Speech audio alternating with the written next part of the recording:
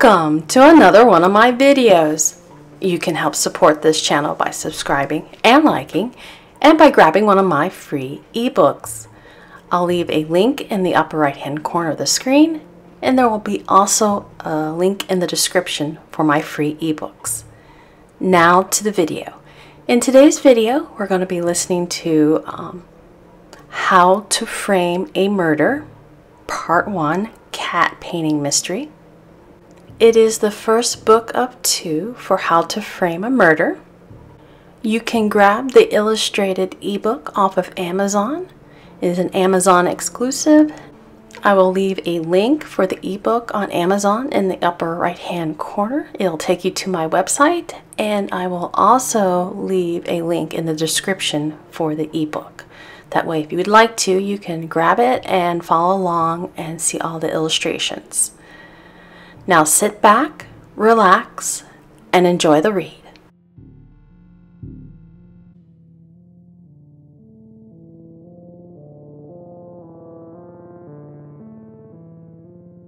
How to Frame a Murder, Part 1, Cat Painting Mystery, part of the Ronin, Have Sword, Will Travel Mystery Series, by Christy Lynn Higgins, copyright 2020, prologue. The world of Magi fused East and West cultures during an era before the emergence of the steam engine. In this world, the sword was the ultimate weapon and brought order to the planet under the emperor of the Kenjin Empire. The shogun was the highest-ranking military officer who was just under the emperor in power. The shogun, along with the shogunate, military officers with the title of overlords, reigned supreme over the citizens of the One World Empire. Each overlord ruled a clan, and each clan was made up of samurai houses. Each samurai or lord and their house owed their allegiance to only one overlord who was their master. The samurai were the military nobility and officer caste, and they ruled over a province for their overlord in this social class system. Below each samurai were many wealthy families who governed their own estates and were scattered about the towns of the samurai's province. One family could have many estates, and each family was under their family head.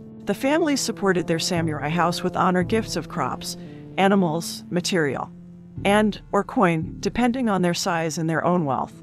And the samurai houses, in turn, gave tribute to their overlord out of the same materials. Taxes were collected by governors of each town, and the taxes went to road and irrigation maintenance and or other projects. The Kenjin Empire was broken down into regions, which under the authority of the emperor and shogun were ruled by the overlords. Regions were made up of provinces under the rule of the samurai lords. Provinces were further broken down into towns governed by governors. A governor was placed in charge of each town, but no family, house, or clan owed their allegiance to them. The governors owed their allegiance to the samurai of their province, and the overlord the samurai served. Magi was enjoying a time of peace and prosperity. Rivalries between overlords were fought with words and speeches on the floor of the shogunate house, and not on the battlefield. Bandits were still a problem, but usually only in the remote areas. Peace seemed a thing of everlasting existence, and war was perceived as a mythical beast that only lived in the legends of the past. The soul of tea.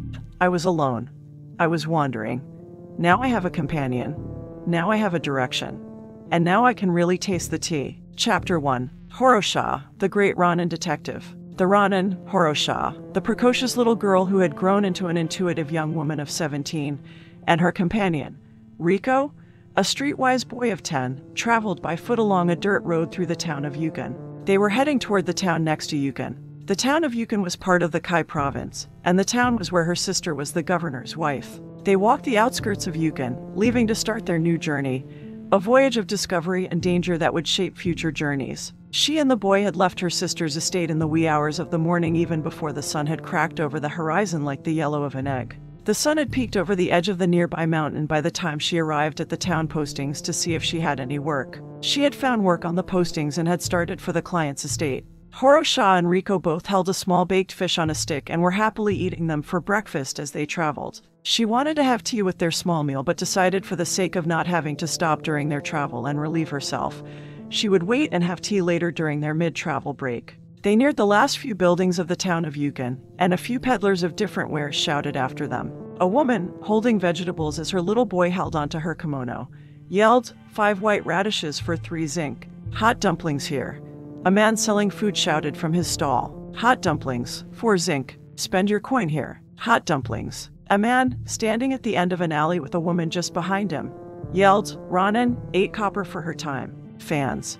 A different man shouted. Silk fans, 8 zinc apiece. The Ronin waved them all away as she and the boy kept walking, eating their baked fish. A vendor selling knives and swords did catch her attention, and she went over and bought a unique knife that had a snail design on its sheath. Why did you buy that little dagger? The boy questioned as they walked on. You have the tanto that I gifted you. I also wanted a small blade that I could cut vegetables and meat while we travel. He removed the gifted tanto from his sash, and the longer knife had a koi design on its bamboo sheath. Riko insisted as if he had been insulted. I don't use your brother's tanto to cut vegetables. I would only use the knife to protect you or myself. As you should, Horo-sha told him as she grabbed hold of the tiger claw necklace around her neck, which also once belonged to her older brother. They left the town, looking forward to their new destination. It was to be their first official case working together, and Horo-sha had become restless, or at least her mind had. Her body enjoyed the hot spring and endless tea and rest her sister Sakura showered her with at her estate. Sakura had her baby sister back in her life, and she doted on her. Horo-sha grinned as she thought of the love her sister had for her. As much as she adored the attention, her mind needed stimulation, and since there were no mysteries to solve, Horo-sha had to go back to work. She glanced at the boy beside her. Horo-sha had taken Riko under her wing, for he reminded her so much of her older brother, who had died in a tragic fire. The Ronin had received the name Horo-sha from the boy when they first met, and the name meant wanderer. She made a living by leaving an advertisement at different town postings, offering her services. A town postings was an erected sign, usually at the entrance to a town, made of wood for people or the empire to issue announcements and job listings. Her ad was very simple. Have sword, will travel nearly said it all, and word of mouth had also spread her fame. Though she was still fairly unknown as a detective and problem solver. Tea haiku. A yellow sunrise. A southeast refreshing breeze. Early summer tea. Chapter 2. Forward toward a new case. The air was cool when they started out and grew gradually warmer. They traveled for an hour, seeing the different sights of the countryside.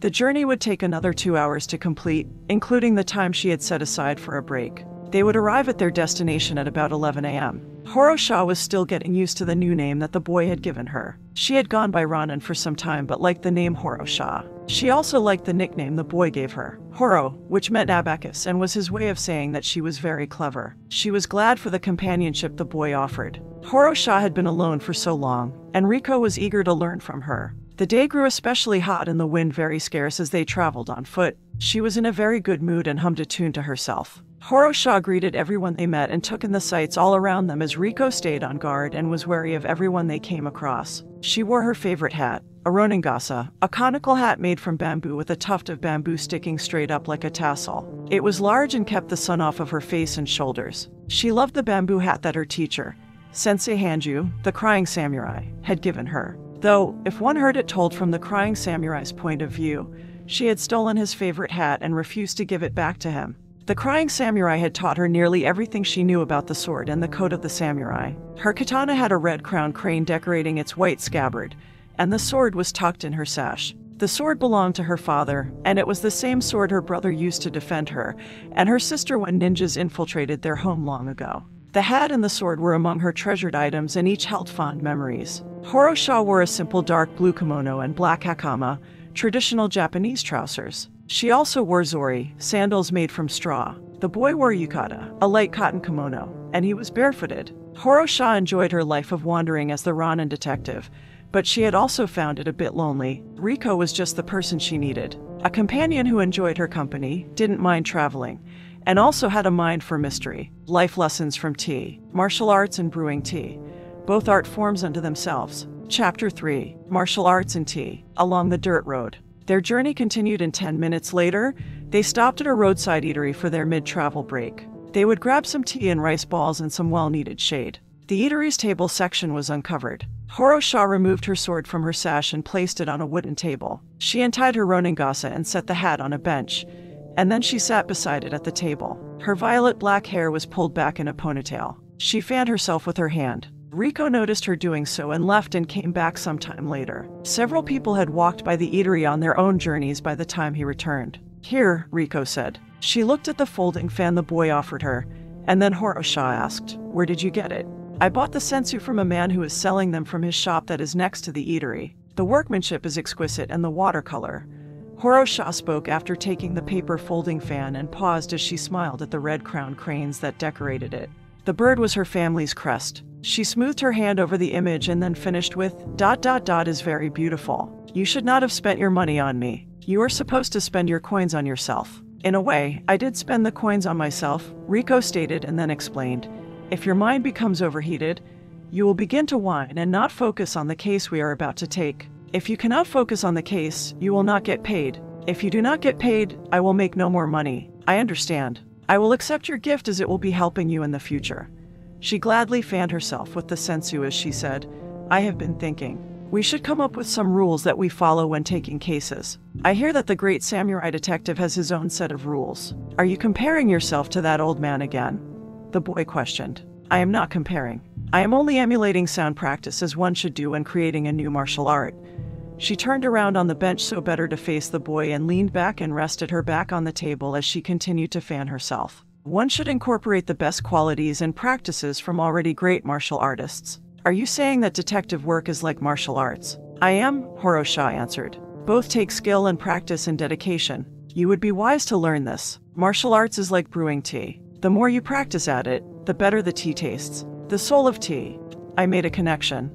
A tea leaf of flavor. I will walk this new path and see where it takes me. Chapter 4. A change in status for a certain boy. The eatery. A cool breeze that had escaped the heat of the day swept through the kiramatsu, the black pines that shaded the eatery, and the breeze brought the pleasant smells of early summer and refreshing evergreen. Horo-sha closed her eyes as she took in the sounds and scents. A bubbling brook was a short distance behind the eatery, and an insect was buzzing about somewhere in the eatery. She opened her eyes and spotted the usukashiba, the hummingbird hawk moth, a day-flying moth fluttering by a pink flower. The insect seemed a bit picky, for it moved to a different flowering plant.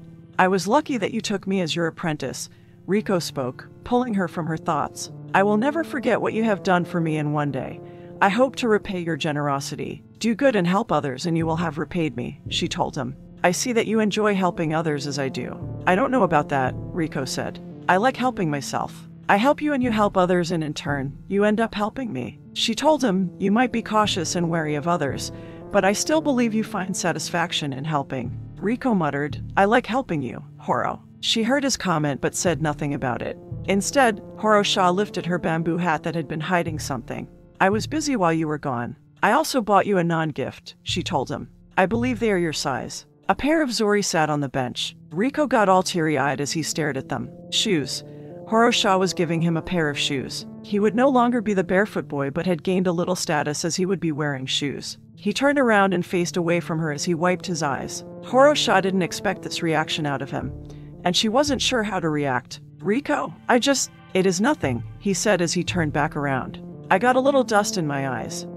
Let me try them on. The boy grabbed the sandals made from straw and went to the other side of the table and sat on the bench. He cleaned off his dirty feet as best as he could, and then he put on the sandals. They fit perfectly. Good, Horo-sha said as she turned around on the bench and faced him. Now we can eat once the owner comes out with our order. Rice balls and green tea. Food, drink, pleasant company. Time spent quite wisely. Of vices and addictions. Some time later, the owner of the eatery came out with their order, and the two of them began to eat. Horo-sha sipped on the green tea before she started on her meal, while Riko immediately started to devour his. What sort of rules should we have? Riko inquired as he started on his second rice ball of 3. Horo-sha glanced at her plate of the same amount of rice balls and said, let us start with 3 rules and then build on them as needed. He asked, do you have any rules in mind? Yes, the first one should include these 2 things. Once I take a case, I stick with it until it is solved, whether or not the client wants me to continue with it. The client should also agree to my rules before I take on their case. Why did you pick those 2 things to be your first rule? Riko inquired. I'm like a tiger with a bone in that sense, she replied. Once I hear a mystery, I have to solve it no matter where it takes me. Riko questioned, what should our second rule be? I don't know. Do you have a suggestion? Since I am in charge of the financial part of the business, I think rule number 2 should incorporate the needs that you have for taking the case along with what you will charge by the day. Oh, like we talked about when we were leaving my sister's estate and heading here. He nodded. Okay, that will be the second rule, but also remember that I charge by the day what the client can afford. Your sliding scale of daily wages is why you are so poor, the boy told her. You take on too many non-paying cases. I can't help myself, she told him. I can't pass up a mystery no matter how small. The boy suggested, maybe you should think of your stomach more often, and I am talking about how you are going to fill it if you have no coin. I promise to be more considerate of our needs now that you are with me and I am responsible for 2 stomachs. Riko was so much like her older brother who had the same name. The boy might only be 10, but by what she could surmise, Riko had been raising himself for at least the last 2 years. She did need to be more responsible. More Horo, one who uses her brain, and less like Horo-sha, one who wanders without a care in the world. She took another sip of her tea. What about the 3rd rule? She asked. I don't know, Riko replied. Maybe we can make that one up as we go through this case. You know, as the need arises. I like that plan, Horo-sha said. Make it so. Tea that is planned is nice, but so is tea that is a surprise. He stared at her for a few moments, and then Riko said, Sometimes I wish I knew what you were talking about. She chuckled and suggested, just think about what I do say, and the more you get to know me, the more what I say will make sense. And speaking of tea, go see if this place has a specialty or a rare blend for me to try. I believe you are an addict, the boy told her. Why do you say that? Riko told her, tea always seems to be on your mind. Life lessons from tea. Worry and trouble should be strained from life as tea leaves are strained from tea. Chapter 6. The Gaku Estate. In the Kenjin Empire, a family was those who were related by blood or adoption. A household was those who lived together under one roof like an estate, so a household included all the servants and the main family. An estate was the entire area of a wealthy family's home, which included anything within its wooden or stone walls like the grounds, the gardens, servants' quarters, and the manor. The manor was all the buildings that made up the family's main home and was usually in the center of the estate or at the front. The Gaku estate was the largest one in the town of Kiramatsu, where Manzo was the governor. It was within the Gama province and very close to the border of the Kai province. The estate had been built over the decades and centered around a tall 7-story building, the tallest building on the estate, and the tallest building in the town. The Yellow Lotus studio was where the master painter worked, as it had a grand view of the surrounding lands. One could stare out at nature and soak up the life and spirit of things and then put those feelings to paper. The Gaku family belonged to the Lotus Frog clan, who was ruled by the Lotus Frog samurai house. The Gaku estate was square and had several buildings along with the buildings belonging to the manor. The front entrance, which was the south gate, had a large wooden gate big enough that a 2-horse-drawn carriage could easily enter through it. The gate remained shut even during the day to help safeguard the precious items within the estate. The walls around the entire estate were 10 feet high and made out of stones. One other entrance entered the estate from the west side and was only large enough for 2 people to enter side by side. It was also guarded. The south gate opened into a large courtyard where a stable was positioned off to the east. Another wall closed in the south courtyard, and the courtyard gate opened into the peacock garden, where 3 pairs of the large green and blue birds lived alongside a dozen bonsai trees in their own individual planters. A single cherry tree stood in its center. A walkway snaked around the garden and ended at a short covered walkway to the manor. Both the walkway in the garden and the short covered walkway were made of white-gray gravel. One of the few doors on the estate was at the front entrance of the manor and was made of redwood and engraved with a frog sitting on a lotus pad, and the lotus was in full bloom. Anyone entering the manor by the front did so through the main hall. The manor had all wooden floors except for a few rooms that had dirt floors like the tiny kitchen. The main hall was decorated with hundreds of paintings that the Gaku family, past and present, had created over the course of 60 years. Tatami and the shoin. A tatami was a type of mat used as a flooring material. Tatami were made twice as long as wide, and the standard size was 3 by 6 feet. Tatami were covered with woven soft rush straw, or was made from rice straw. The long sides were edged with plain cloth and only purchased by the wealthy upper class, and regular tatami had no edging. The term tatami was derived from the word tatamu, meaning to fold or pile. Tatami was a luxury item for the nobility. The lower classes had mat-covered earthen floors. The ruling nobility and samurai slept on tatami or woven mats called goza, while commoners used straw mats or loose straw for bedding. The shoin was a large rectangular drawing room and the largest room within the Gaku manor that entertained guests. The shoin stretched out like a banquet hall with only one entrance and could easily hold 50 people. The master and mistress of the manor were always positioned at the far end of the shoin, as if they both sat at the head of a table, and they looked over their guests and other family members who sat with their backs facing each side's length of the room. The guests and other family members faced one another in the center of the room. On the right side's length, that was to the master and mistress, sat in order the person with the next highest rank in the family under the master, and so on.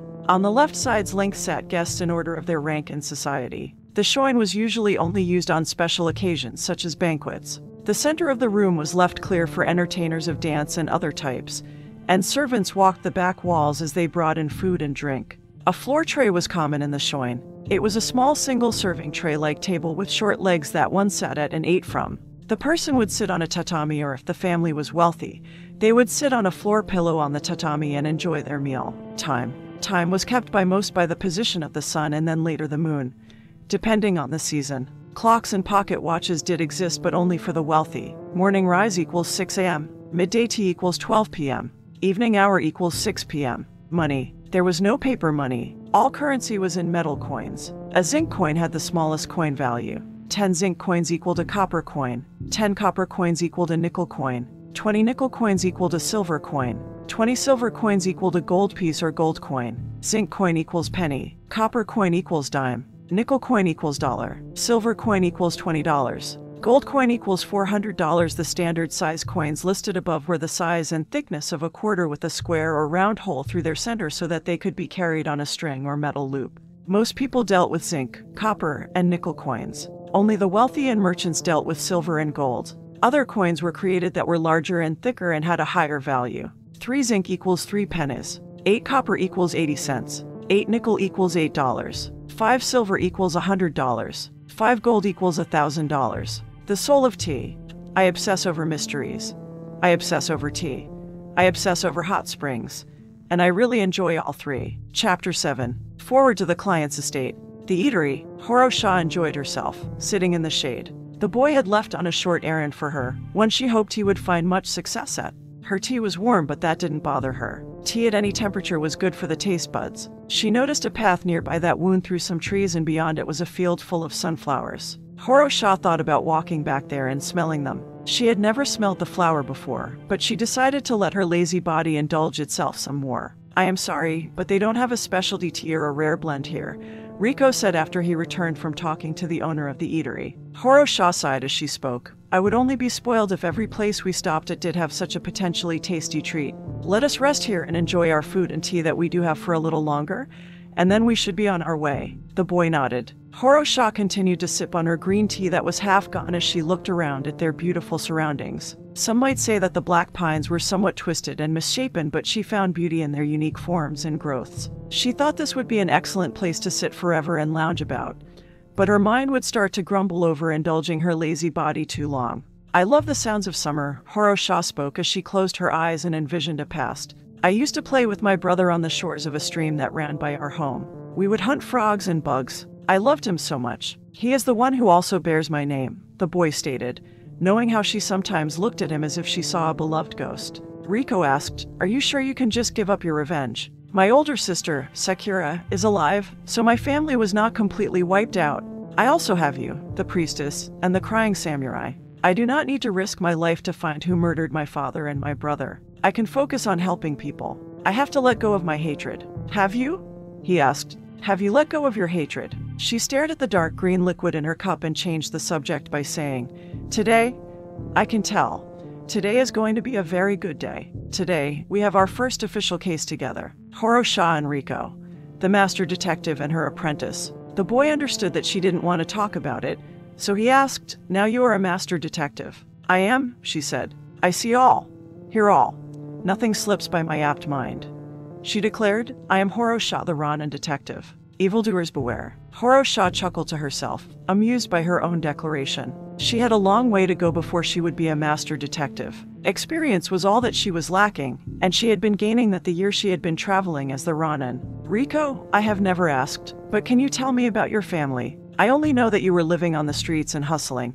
I was not hustling, the boy corrected her. I was only offering my services to anyone who could use them. You mean you offered your services to anyone you thought had coins and would not mind parting with a few? I have connections and I can get things done, Riko said. At least that was true in the town we left. I do not know many people in Kirimatsu, but you do know a few, Horo-sha spoke. You are a very resourceful and clever boy. I imagine you still will be very useful in my cases. What do you know about our current case? Riko inquired. I only know that something was stolen. Most of my cases involve missing or stolen items. Horo-sha and Riko finished their rice balls and green tea and continued on their journey. Tea haiku. Dusty roads. Small towns. Tea with a hint of lemon. Makes dry throats refreshed. The town postings chief. The town postings chief was a person whose job it was to collect messages left by those replying to a town postings. It was customary to tip the town postings chief when he relayed or received a message. It was also the job of the town postings chief to post announcements from the empire and to put up wanted posters. Chapter 8. Placing her ad. The Ronin allowed herself to daydream while they traveled the last tract of their journey. The boy knew the way, so she could allow, or more like force, her overactive mind to take a break and rest before she would fire it up like the forge of a swordsmith. Horo-sha soaked in more of the sights and sounds of summer as a cicada chirped from a nearby tree. She had learned that the male cicada made the loud, shrill droning noise by vibrating two membranes on his abdomen. Some people thought the sound was an overpowering hum, but she loved the whir the insect made in coming across the shells they molted. Horo-sha also loved studying all types of sciences. The road took them through a valley that was covered in rice paddies. Travelers like themselves were moving one way or another, most by foot but a few by horse or by noromono, also known as a litter. Riko's attention was mostly to his feet since they had left the eatery. He was very proud of his new sandals and couldn't help but look at them. He was still wary of those they passed. They entered the town of Kiramatsu, and she immediately went to the town postings. Horo-sha placed her ad. Have sword, will travel along with a message that she could be contacted at the Gaka estate, or they could leave their information with the town postings chief. She and Riko then headed for their destination. Life lessons from tea. Tea is like painting. Each tipped cup and sip, like the stroke of a brush, bring happiness to the wielder. Chapter 9. Arriving at their destination. The town of Kiramatsu. Horo-sha was impressed with the town as it had several shops she might peruse later, looking for special and rare blends of tea. First, she would have to make some money. They traveled to the outskirts of the town, and once they were in sight of the estate, the boy ran ahead of her and then knocked on the main gate. Before they arrived, she saw a tall building that the estate seemed to be centered around. Horo-sha thought the building would have a great view of the surrounding areas. A Gaka estate guard opened the gate. He was dressed in a black uniform trimmed in yellow, including his boots. He was armed with a spear and a long dagger was sheathed to his belt. Riko told him, Horo-sha, the great Ronin detective is here. By then, Horo-sha had joined the boy. She folded her fan and tucked it into her sash beside her new knife. Come in, the master and the mistress are expecting you. The guard led them through the courtyard, next through the peacock garden, across the short walkway, and finally into the main hall where the housekeeper waited on them at the entrance. As was customary in entering a building with a non-dirt floor, a jenkin was there. A jenkin was an entranceway where one removed their shoes. The shoes were left there until needed to return outside. The jenkin was lower than the floor of the main hall and allowed one to sit on a raised ledge while removing and putting on shoes. The guard left as Riko and Horo-sha removed their sandals. The housekeeper led the two of them to where the family had gathered. Along the way, Horo-sha noticed many watercolor paintings decorating the manor. Each one was of a different type of animal. These are very nice, Horo-sha said. All the paintings you see within the manor were created by the Gaka family, the housekeeper pointed out. The master is also a renowned painter of Animaru style of watercolor. I am not familiar with this style, Horo-sha spoke and asked, what sort of style is it?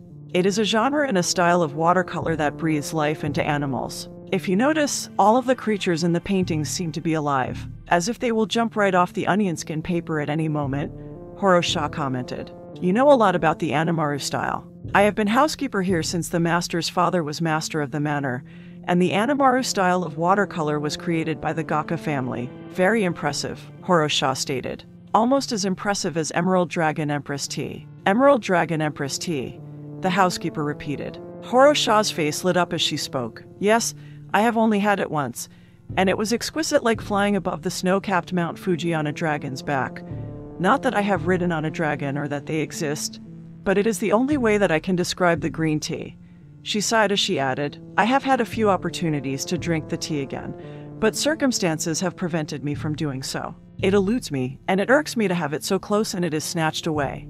She looked up from her daydreaming of dragons and tea as all three of them had paused in the main hall. And Horo-sha noticed that both Riko and the housekeeper were looking at her as if the imaginary dragon was sitting on her head. She questioned the boy, did I go too far again about my tea obsession? He nodded, I will try not to in the future. I also know that there is no time for tea dreams right now, Horo-sha said. And then she asked as they started walking again. I see that there are many paintings hanging in the main hall. Are there others? I do not know the exact count.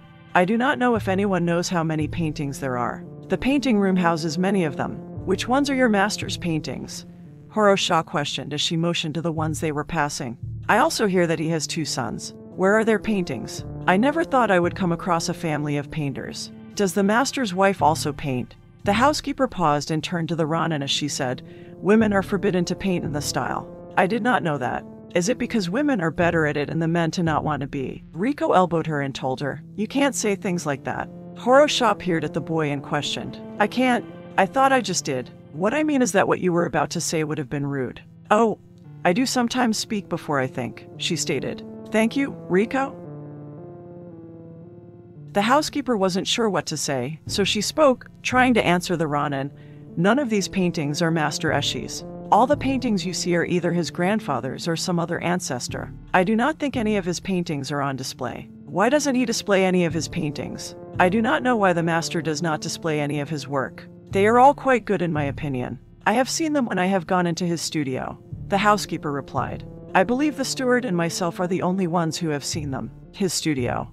Would it be the 7-story building we saw behind the manor? It is, the housekeeper replied. The Yellow Lotus Studio is the center building of the estate and the tallest. All of the master's paintings are within. She then added, now as to his sons. Neither of them paints. In this whole household, your master is the only one who paints. I am very surprised to hear that. It sounds like this Animaru style of watercolor is a style that is passed on. Who does he pass it on to if not his sons? I believe the steward told me that Eshi's father had no talent and it was expected. It is said that the Gaka family is cursed as the talent skips every other generation. Because of this curse, Master Eshi never had the heart to teach his sons. Master Eshi urges his sons to marry so that Eshi can teach the next generation. I do not see the sons marrying anytime soon. Lead on, Horo-sha said. We shouldn't keep your master waiting. The soul of tea. I once thought I could be an artist until I tried my hand at painting. I now watch others paint while I drink tea. Chapter 10. The Gaka family. Gaka Eshi was the master of the manor. He held no title like the governor, nor did he earn his wealth as a merchant. His family's paintings were sought after the empire over. His estate was vast and included the manor, several gardens, the servants' quarters, the stable, 3 hot springs, the barracks, and several other buildings and residences. Gaka Eshi was also the Gaka family head in its entirety, which included an uncle, 2 aunts, and several cousins that lived on other estates. Gaka Niko was his wife and the mistress of the manor. She was a very beautiful woman and his second wife. His first wife died nearly 20 years ago after giving him 2 sons. Niko had given him no children. Gaka Sora was the eldest son, 28, and unmarried. He was the young master of the manor and the heir. Gaka Itsuki was the youngest son, 24, and also unmarried. He was also the young master of the manor but would only inherit half of what his older brother would inherit.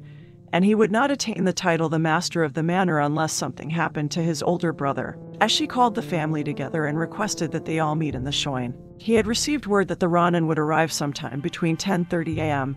and 11 a.m. He and Niko waited in the shoin and each was sitting on their own floor pillow. A floor tray was set up in front of each of them but there was nothing on them. Eshi and Niko were waiting on his sons to arrive. She inquired of her husband, why are we meeting in the shoin? Would not one of the smaller tatami rooms be more suited to meeting the Ronin? Eshi told her. The tatami rooms are not available right now. You mean they were wrecked by your older son and his lady friends and have yet to be cleaned?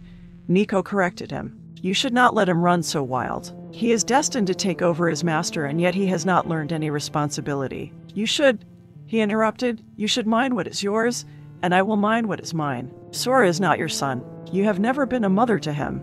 If you would have let me be a mother to the 2 boys, maybe they would be better men now, Niko snapped. I tried to love them as my own but you would not allow it. They were too old to be mothered. They had to learn to be men, Eshi told her. Niko frowned as she said, and fine men the 2 of them have become. The house physician, Samba, came in, and then she went and stood beside Niko. I hear we will be having a guest arrive shortly, the house physician spoke, sensing the 2 had been arguing again. I have requested that the Ronin detective come, Eshi told her in his usual calm voice, and then he asked her, why are you here? I did not summon you. Nor I, Niko added as she glanced at the woman. Can I not go where I please? The house physician questioned. Can I not check on my lady? Niko peered at her as if she was perturbed with Samba but did not want to scold her and bring her vengeful wrath upon her in case she needed her medicines. Niko said, return to your residence. This matter does not concern you. It is over the painting that was stolen. I will go, the house physician said. I will go, but I will not be ignored. She left just as their youngest son, Itsuki, arrived. He bowed before them, sat at his floor pillow that was the second one in line on the right side, and then asked, "Are you sure we need to bring in an outsider to find the painting? If you will allow me, I will look into the matter." Eshi peered at his youngest son and questioned, "Why do I need to give you permission to look into this? It has been a week since the painting went missing. Maybe your youngest is afraid of stepping on his older brother's toes," Riko suggested. "Sora can be quite the bully," Itsuki stated with no warmth for the woman who took his mother's position in the household. "Riko? I doubt my brother has any interest in finding anything besides a warm bottle of sake and an even warmer bed to crawl into." Sora, the eldest son, entered and asked his father, "Why have you called this meeting?" "I have plans for tonight and still have preparations to make." Eshi glanced over his oldest son's shuffled attire and said, "It looks as though you have already entertained your evening plans." "Some of them, but the day is still young," Sora replied. He peered at his father and his father's wife, and then he asked, "Are we all gathered here to talk about giving me more responsibilities in running the estate?" Itsuki scoffed. "If you are to receive more responsibilities, should you not be responsible for more than counting the gold in the treasury?" "Father has let me nowhere near the treasury," Sora insisted and then asked, "How can I count the gold? Or pocket a few pieces?" Itsuki muttered. Sora walked over to his sitting brother and kicked him, toppling him over. "Enough!" Eshi yelled as he slammed his fist on his floor tray. It was very rare for him to raise his voice in anger, but with the missing painting plaguing his thoughts, he yelled, "You will act civil." Sora pointed a finger at his quivering brother, warning him of future reprisals. Itsuki slowly sat up as his older brother went and sat on his floor pillow closest to their father. "If we are not to talk about my new responsibilities, why have you gathered us here?" Sora questioned. Eshi answered, "I have hired someone to look into the missing painting. The Ronin detective will be here at any time. I want you to give him your full cooperation." "The painting," Sora spoke. "You mean the one with that cat on it? Your oldest son is so astute." "My husband," Riko stated, and then her frustrations got the better of her. And she spoke uncharacteristically snide. "You should reward him and allow him to do what he wants when he wants." "No, wait. He already engages in such actions. You should not pick on me or make me angry," Sora threatened. "I am to be the future master. I could make you homeless and penniless. I am the mistress of the manor. Would you dare bring dishonor to this family by doing such a thing to me?" "Enough, Riko," Eshi said in a firm voice that wasn't raised. "I believe Sora has been picked on enough for today." "Picked on enough?" Riko questioned as if her husband had no clue what went on in his household, and then she stated, "He is a bully? Do you not see how he treats his brother and the servants?" "I see," Eshi answered. "I see many things, my loving wife." Tea haiku. My apt mind needs work. Mystery. Oh, mystery. Spiced tea seat my thoughts. Chapter 11. The Ronin is presented. The main hall. The housekeeper continued to escort them to the shoin. The family turned as the housekeeper entered with a boy and one who appeared to be a very young man. The Ronin was not at all anything like the family expected. The Ronin was much younger and presented himself not as refined as one like the samurai detective. Horo-sha had removed her bamboo hat upon entering the main hall and held it in front of herself. She looked all around, taking everything she could into memory from the structures they walked through, the people who worked for the household, and the animal paintings they passed. The housekeeper introduced their guests to the master and mistress. "This is Horo-sha, the Ronin detective, and his companion, Riko." Most people saw Horo-sha as a young man, and she never bothered to correct them. She found it made it a lot easier, when it came to certain things, for most people to believe she was a young man for as long as they decided not to look too close. "Greetings, Horo-sha," Eshi said. "Do you know why you have been summoned here?" "I only know that you are in need of my help," Horo-sha replied after she bowed to them, "and that something is missing." The housekeeper took the Ronin's hat as the Ronin and the boy would be staying for a while. The housekeeper then left the shoin. "I am in great need of your keen deductive reasoning. My wife tells me that you are a well-known detective," Riko stated. "Yes, Otsudai-san, the governor's housekeeper of the neighboring town, had high praises for you and your apt mind. I am very pleased that my name is known to you, but I will admit that I am still quite unknown," Horo-sha spoke. "No matter," Eshi said. "If you can find and return my stolen painting to me, I will reward you handsomely." Horo-sha glanced at the boy and nodded, and then Riko stepped forward as she told them. "The boy manages that part of our business." Riko lifted his fist to his mouth, cleared his throat to get everyone's attention, and then said, "Besides the reward you offered, our fee includes a daily rate along with." Well, Horo-sha has special needs. Riko questioned, do you have a hot spring? We actually have a few, as she replied. I will make sure that your residence is one of the ones connected to the hot spring. Is there anything else? There is, Riko replied. Horo-sha is a connoisseur of tea. I will put the cook in charge of your tea needs, as she said. You can speak to her about it. And as I said before, we also charge a daily fee, Riko spoke. A silver coin per day with a 3-coin minimum to be paid up front. You will also provide us with a minimum of 3 days lodgings and board. As she inquired, is there anything else? We have a rule that we adhere to, Riko stated. Once Horo-sha takes the case, the Ronin detective will stick with the case until it is solved whether or not you as the client wants Horo-sha to continue with it. You must agree to this rule before the Ronin detective takes your case. I agree to your terms, as she spoke. Life lessons from tea, work. Staying busy balanced with rest are both essential as the sun rising and setting is to green tea leaves. Chapter 12. The case accepted. The shoin. Horo-sha was very pleased that the master agreed to all her terms. She was also very proud of how Riko did his part. They worked exceptionally well together. To the mystery then, Horo-sha said, hardly containing her excitement as Riko told them their terms. First, the tea must be selected. As she stated, I am a little confused. Do you want me to tell you about the painting or do you want to have tea now? Riko spoke up. As I said before, Horo-sha is a connoisseur. An actual addict of tea, and uses it as a means to express, well, things. She leaned to the boy and whispered, I don't know if you should have said that. An addict sounds unprofessional. I say them as I see them, Riko replied. I guess I cannot fault you, Horo-sha spoke. As she still wasn't sure what the boy was talking about, so Horo-sha stated, you can tell me about your missing painting. I come from a long line of painters, and the painting in question is one my grandfather painted and personally gave to me when I was a boy. The painting is valuable, so I had it under lock and key in the vault along with other valuables. About a week ago, I entered the vault and discovered the watercolor painting was missing. Was anything else taken? Horo-sha questioned. No. What was the painting of? She inquired. It is called Staring Feline and is of a Calico Bobtail Cat in the Animaru style of watercolor. My grandfather's grandfather created the style which the Gakka family has perfected over the generations. Tell me about the vault, Horo-sha requested. It was carved right out of the cliff that is to the rear of the estate. The door has a green fish padlock on it, and I have the only key. A guard is positioned just outside the vault at all times. Tell me about this green fish padlock, she requested. I had it special ordered, as she started. They are of a unique design that makes them hard to pick. Horo-sha asked, do you know of anyone who would steal the painting or has the skills to pick the lock? No, as she answered. I would first like to eliminate your family and your household, Horo-sha said. I need your permission to interview everyone and to have access to your entire estate. Granted, as she replied. Show me the vault, Horo-sha said. The first step in brewing tea is, of course, the selection of the tea. The soul of tea. I found there are hundreds, no thousands of teas in the world.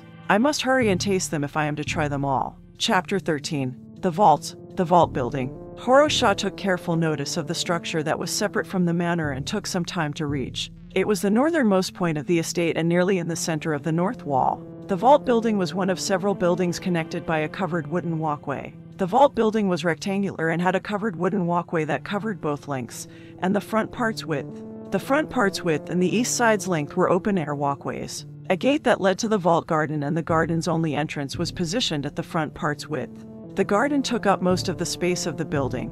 The vault garden had a tranquil setting of a rock garden. The rock garden was made up of carefully arranged rocks, water features, and pruned miniature cherry trees. The white gravel had been raked to represent ripples in water. A brown stone path curved around the area, and 3 benches were set up along the path, and each bench had a unique view of the garden. The west side's length of the vault building had an enclosed walkway with only one entrance, and the walkway was the only entrance into the vault room where a guard station was in the door to the vault. The vault room was completely carved out of the cliff and was cave-like. Torches and candles lit up the room where one guard was on duty. A table and chair were in the back of the room for the guard to have his meal. The table was carved out of a large rock and looked to have been recently moved.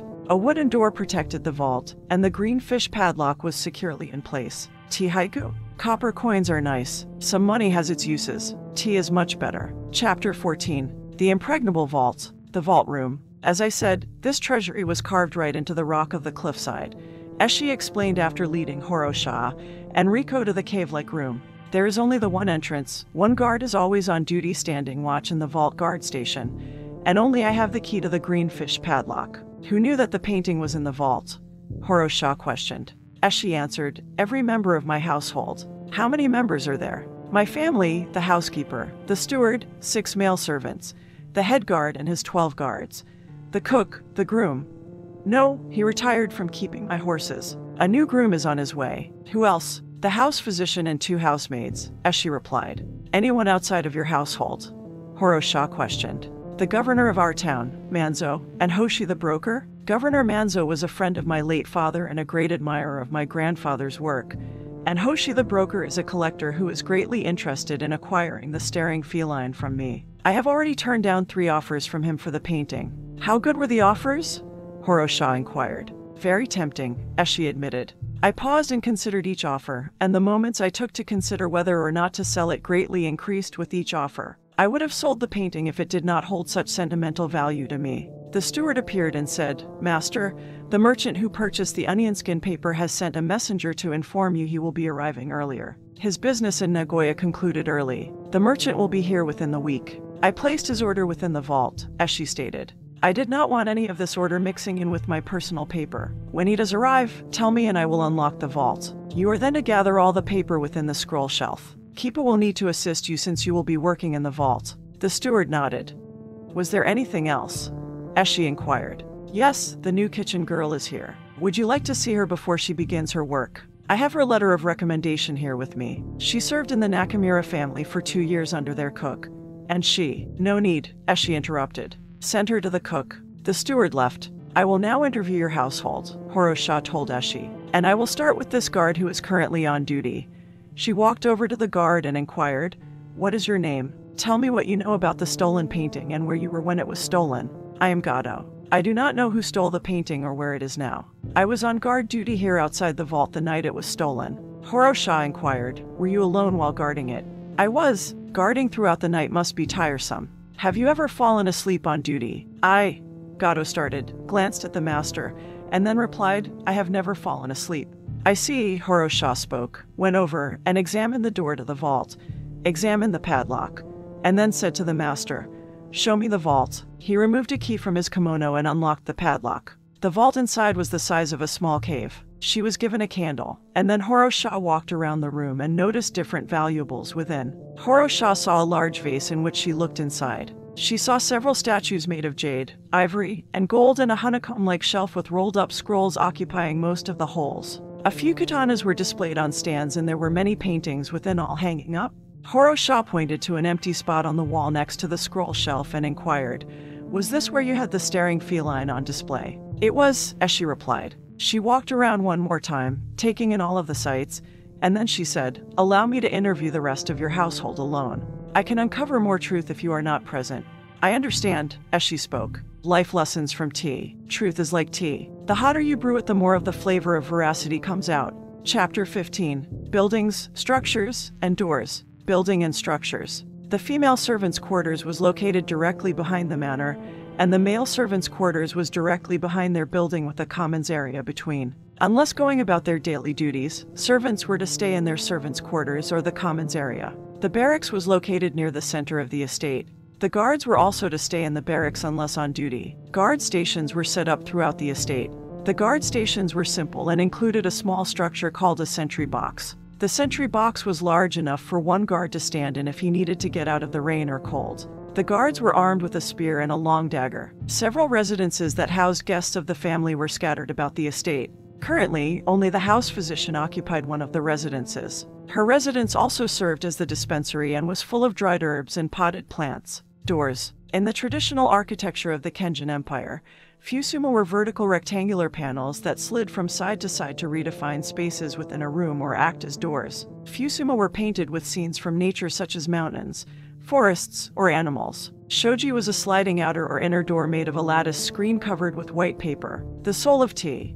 I love the smell and warmth of a kitchen. It can tell you everything you need to know about a home. Home, hearth, and tea. Chapter 16. Interviewing the household. Komi, the cook, Komi, your name means having a small smile, Horo-sha stated as she and Riko stood in the tiny kitchen that had a dirt floor. There was a larger kitchen within the manor, but it was only used if a banquet or other type of gathering was planned or a large number of guests were staying overnight on the estate. The old shorter woman glared at her as if she had better things to do than listen to some crazy detective prattle on about names and their meanings. Riko leaned to Horo-sha and whispered, maybe her name should mean no smiles. Horo-sha tried not to laugh and covered her mouth with her fist as she coughed to hide her snicker. She focused on her duty and asked, were you in bed all night on the night in question? I was asleep, the cook replied and then spoke to the kitchen girl. You need to wash the rice first before you start to cook it. Did no one teach you anything? Horo-sha inquired. Do you remember seeing or hearing anything that night? The old cook snapped. Didn't you hear me? I said I was asleep. How could I see or hear anything? Riko leaned to Horo-sha again and whispered, maybe her name should mean yells a lot. They walked out of the tiny kitchen into a small courtyard, and Horo-sha noticed where the wood was stacked for the kitchen. Bamboo was part of the piles, and she noticed several of the bamboo pieces had clear lacquer on them. She picked up one of the bamboo sticks that was twice the thickness of her finger, examined it, and noticed it had been broken and not cut. Horo-sha went back into the tiny kitchen. Komi, who supplies wood for your kitchen? The steward keeps me stocked, the cook replied. I'll be taking this, Horo-sha stated as she waved the lacquer bamboo, turned, and headed for their next destination, Kipa, the head guard. Horo-sha moved on to the barracks and interviewed 5 of the guards, who had come off of duty, and they said that they had been sleeping the night of the theft. She found Kipa getting in some spear practice within the practice range and questioned him. He wore a black uniform trimmed in red as he was the leader of the estate's guards. I had evening patrol that night as I do every night and was on duty until dawn, the head guard told her. I made my round starting at 11 p.m. I saw the eldest son and the house physician that night. No outsider came into the estate that day, and the south gate and west gate were both secured and were never opened that night. Emery, the housekeeper. I got up about 3 a.m. The guard on fire watch had just called out the time. Riko and Horo-sha followed the housekeeper as she went to check on the 2 maids who were cleaning one of the tatami rooms. Horo-sha questioned, why did you get up? I heard someone whispering outside of my room, the housekeeper replied. She motioned with her head to one of the 2 women tidying up the room as the housekeeper said, it was one of the housemaids, and she was well. Speaking to one of the guards. The other housemaid, who had not been accused, giggled, overhearing the conversation. And then Emery continued, I shooed her into her room and told the guard not to come back to our part of the estate or I would report him to the head guard. Have you ever had problems with the guards before? Horo-sha inquired. Never, Kipa. The head guard always kept his men in line, making sure they were at their guard stations or in the barracks. He does not tolerate any of his men being where they should not be. Horo-sha asked her, what did you do after you shooed the wayward guard away? I checked to make sure both housemaids were in their room and in their beds, and then I returned to my room. The 3 of us stay in the female servants' quarters along with the cook. The cook was also in her room. I know this for I heard her snoring. The housekeeper turned to one of the maids and said, go to the tiny kitchen and tell the cook to prepare the mistress berries and then take them to her room. Mistress Nico requested a snack. The steward ordered them from one of the merchants who goes to Nagoya. They should have arrived by now. I heard the merchant return yesterday. The housekeeper turned to the Ronin and inquired, was there anything else? House physician, Samba. Horo-sha and Riko went to one of the residences on the estate. The house physician was there alone as if no one ever visited her. Samba was tending to some plants in the dispensary. The building was called the Red Clover Residence for the pinkish flowers grew wild around the residence and were often found drying within the dispensary. I was tending to the mistress around midnight in her room in the manor. Samba spoke. Nico had a bad headache. She has severe ones about once a week. I was with her until about 1 a.m., and then I returned here. I saw the head guard and the eldest son on my way back. I saw nothing suspicious. Hakairo, the steward. Horo-sha and Riko went back into the manor and came across the steward in his office, keeping the books. The steward's office was located across from Eshi's office and at the end of the main hall. It was a corner room. Eshi's office was also a corner room. I believe I was up around 12:30 a.m. Our groom had quit and the replacement has yet to arrive, so I had to tend to a horse that was sick. I saw the oldest son sneak in one of his lady friends through the south gate. He didn't exactly sneak her in as he normally does. The guard on duty let them in. The steward adjusted his stance before continuing. Sora usually takes his company to one of the residences on the west wall that he is able to sneak into without being seen. It is like he is a ghost. He paused and then added, I was up with the horse until about 7 a.m. And then I went to bed. Horo-sha told him, I found this lacquer bamboo among the wood the cook uses in her fires. Did you place it among the wood piles? The steward took the clear lacquer bamboo and examined it, and then he answered, I did not place it there, but it is not uncommon for wood that is to be thrown away to end up in her wood piles. Though this piece would smoke with the lacquer on it, it should not have been placed in the wood pile. Thank you for your time, Horo-sha said as she turned and headed for her next interview. One moment, the steward called after the Ronin. A runner arrived some time ago and had a message for you. He removed a paper from his kimono and held it out. She took it and read the message. What is it? Riko inquired. Horo-sha replied, we already have a second job. There are no details, but the message urges us to visit the town postings chief as soon as we are done with our current case, and more information will be given to us. She turned to the boy and smiled as she said, this is a good sign, a very good sign. In no time, we will have lots of work. Tea haiku? Tea is on my mind. A shrewd clue will have to do. Until next tea time. Chapter 17. The Center. The back of the manor. Horo-sha and Riko went to the tallest building on the estate, the focal point on which the estate was built around. She and the boy walked into the building, which was mostly empty. They were waiting on the steward to arrive so that he could announce their arrival to the master of the manor. She decided to explore while they waited. The first level had crates stored there, but nothing else. They walked up to the second level and there was paper in different sizes. Horo-sha walked around and studied the blank papers, and they all appeared to be onion skin paper for the Anamaru style of watercolor. They went up to the third level and there were herbs and material gathered to be grounded down to create watercolor paints. She walked around and looked at all the materials that had been gathered, and she was surprised by a few. They went up to the fourth level and there was a place set aside to rest and to partake of food, a place to take a break from work. They went up to the fifth level and there were many paintbrushes, including those whose bristles were being created from the hair of deer, goat, or horse. They went up to the sixth level and paintings hung all around the room. She went and looked at each, and by the signature that was on them, they had all been created by Eshi. She wondered why they were here where few would see them and not in the manor. Horo-sha went up to the seventh level, the highest level, and there, a signal paper with not one stroke upon it laid out on a floor desk. Brushes and paints had been set up beside the rolled-out onion skin paper, but it was as if Eshi had sat there day after day waiting for an image to speak to him, waiting on an image that would request he bring it to life. The steward arrived, but Eshi was nowhere to be found, so the steward went in search of him. Some time later, you are here? Eshi spoke as he walked up the stairs and entered the seventh level. The steward said you had come here looking for me. How goes the investigation? I believe I'm close to solving it, Horo-sha replied. I was wondering if you could help me with a few things. I want to get a feel of this household, so I thought first I would get a feel of the Gaka family. Tell me about your father and your grandfather. Why do you want to know about them? Eshi inquired. She replied, the painting was created by your grandfather, and I have noticed, so far, that your father has no paintings hanging anywhere within the estate. My grandfather spent a lot of time with his family and still managed to paint hundreds of paintings. His face, which had hung sternly like some grim painting, brightened as Eshi spoke of his fond memories.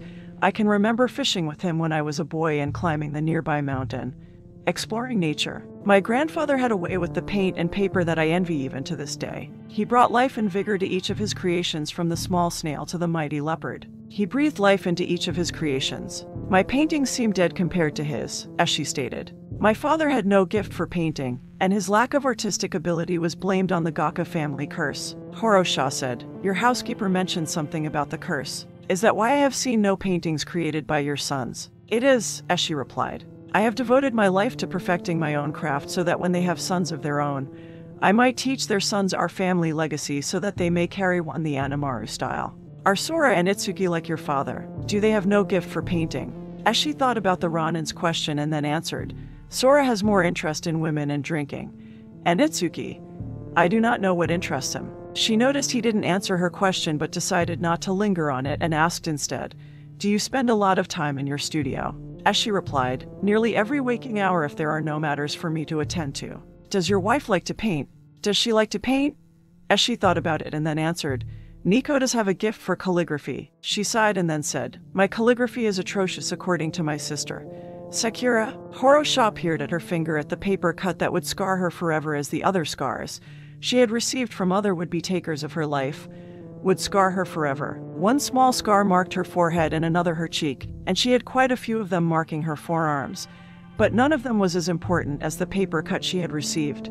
When she was still a baby, her family took in a disgraced priestess named Keikenna. Keikenna was very grateful to her family and very devoted to them. The priestess had been away when the fire and massacre occurred and had returned the next morning and rescued her. The priestess, along with the crying samurai, raised her. Keikenna had a rare and very special gift of blessing, and the priestess blessed her with a blessing Horo-sha called One Cut. One Cut had been intended to aid Horo-sha. She sought the one person responsible for killing all of her family. Horo-sha abandoned her revenge once she discovered her older sister, Sakura, was not dead but alive. Horo-sha smiled as seeing the scar from the paper cut, though it was like a double-edged blade. The part of her that was Yoke remembered what her sister had tried to do to her not that long ago. She never thought her own flesh and blood would. Riko noticed she was distracted and asked the master of the manor a question of his own. Are you saying you see your family very rarely? Don't you at least have a meal with them once a day? As she looked to the boy and replied, outside entertaining guests, we have not had a meal together in many, many years. Horo-sha pulled from her thoughts and said, you should really come out of your turtle tower. My turtle tower? The place you pull into like a turtle who does not want to face the world or the people around it. We are not turtles, Horo-sha told him. We are humans and we need one another. She thought about her own family and stated, what I have observed of you so far. You have become indifferent to your family, or maybe you were always this way and hid it better, but I see a man who is unhappy with the way his paintings have been coming out. The Ronin piqued his curiosity, and though claiming to have no artistic talent, the Ronin cast an artist's view on his immediate world. So as she inquired, why would you say that about my paintings? I have not seen one of your works on display. They are all hanging in your studio where no one but you, the housekeeper, and the steward have seen them. Horo-sha said, maybe if you paid as much attention to your family as you do your work, your paintings will come out more to your liking. How do you mean? You said it yourself when you talked of your grandfather. He spent as much time with his family as he did his work. One must experience life before they can paint it, Horo-sha informed him as if he hadn't figured out this point on his own. She said this as if it had taken her a long time to figure it out herself. Circumstances, a restless mind, and a heart-seeking retribution, and justice forced her to grow up faster than any child should. Revenge lingered within her thoughts, but optimism had sprouted in her heart, and she wanted to water the fledgling plant of hope while putting out the flames of retaliation. Horo-sha thought of this as she said, just like I must taste, see, feel, touch, and learn about the world around me to be a successful detective. She left him with one final thought as she said, think of your grandfather. Did he hide away or did he experience life? Life lessons from tea. Loyalty is like tea. The longer one brews in hot water, the more the flavor of devotion comes out. Chapter 18. More interviews. Around the estate, Horo-sha interviewed the remaining guards, who were manning their posts at the various guard stations scattered about the estate, and 5 of them told her that they saw no one that night after 11 p.m. The guard, who manned the south gate that evening, said he saw the steward. He also let in the eldest son and a lady friend of his. The lady friend kissed the eldest son for a long time in the south courtyard. But then she left the estate. Do you report everyone who comes in and out of the gate to Kippa? She questioned the guard at the south gate. I do, the guard replied, and then he made a face as if he just realized something. When he makes his rounds every evening, I report if anyone came or went through the gate. Thank you, she said. You were very helpful. Horo-sha turned and headed back to the place where they started the investigation. Riko questioned her. Where are we going? Back to the vault, she replied. There is something I would like to check on. Gato, the guard. Horo-sha returned to the vault room and found the same guard on duty. First, she walked around the stone table, and next, she went over and inspected the wooden door that led to the vault. And then she questioned him.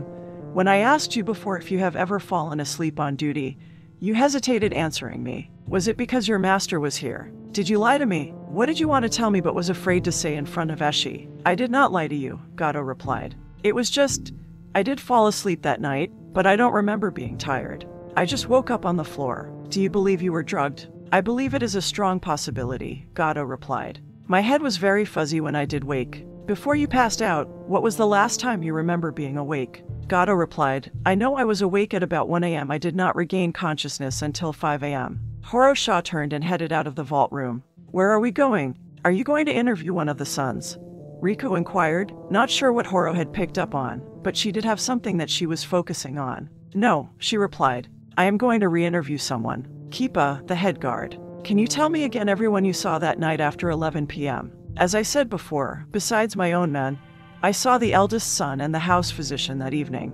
Did you see anyone else or heard of anyone coming onto the estate? Think very carefully. It is very important.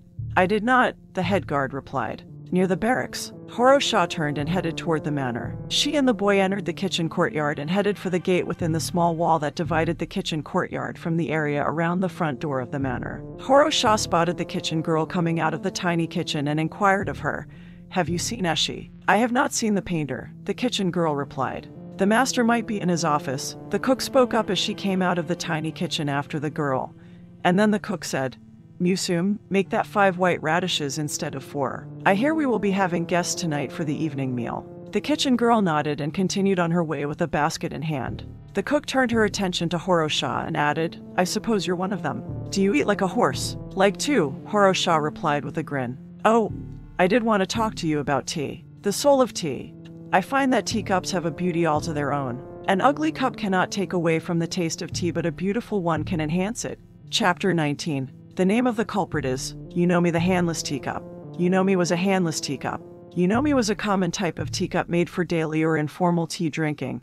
The cups came in many forms and were usually cylindrical in shape. Yunomi came in many varieties of pottery styles, and the most common styles for Yunomi were Hagi, Shino, Karatsu, and Mashiko. The manor. At about 3 p.m., Horo-sha, with a handleless cup of green tea in hand, called through the shoji, and when no one answered, she slid the shoji to the side and entered the master's office. They had passed the steward, and he informed them that the master had been in his office about 10 minutes ago. She and Riko waited within the office until Eshi returned almost an hour later. While they waited, she sipped from the Yunomi, indulging in her favorite pastime. Horo-sha's mind drifted as she thought about what might be their next case. She had no idea, but she was eager to go see the town postings chief. The case was probably in this town or maybe a town close by. Her daydreaming was interrupted when Eshi came in. "I was about to leave and come look for you," Horo-sha said when the master of the manor finally showed up.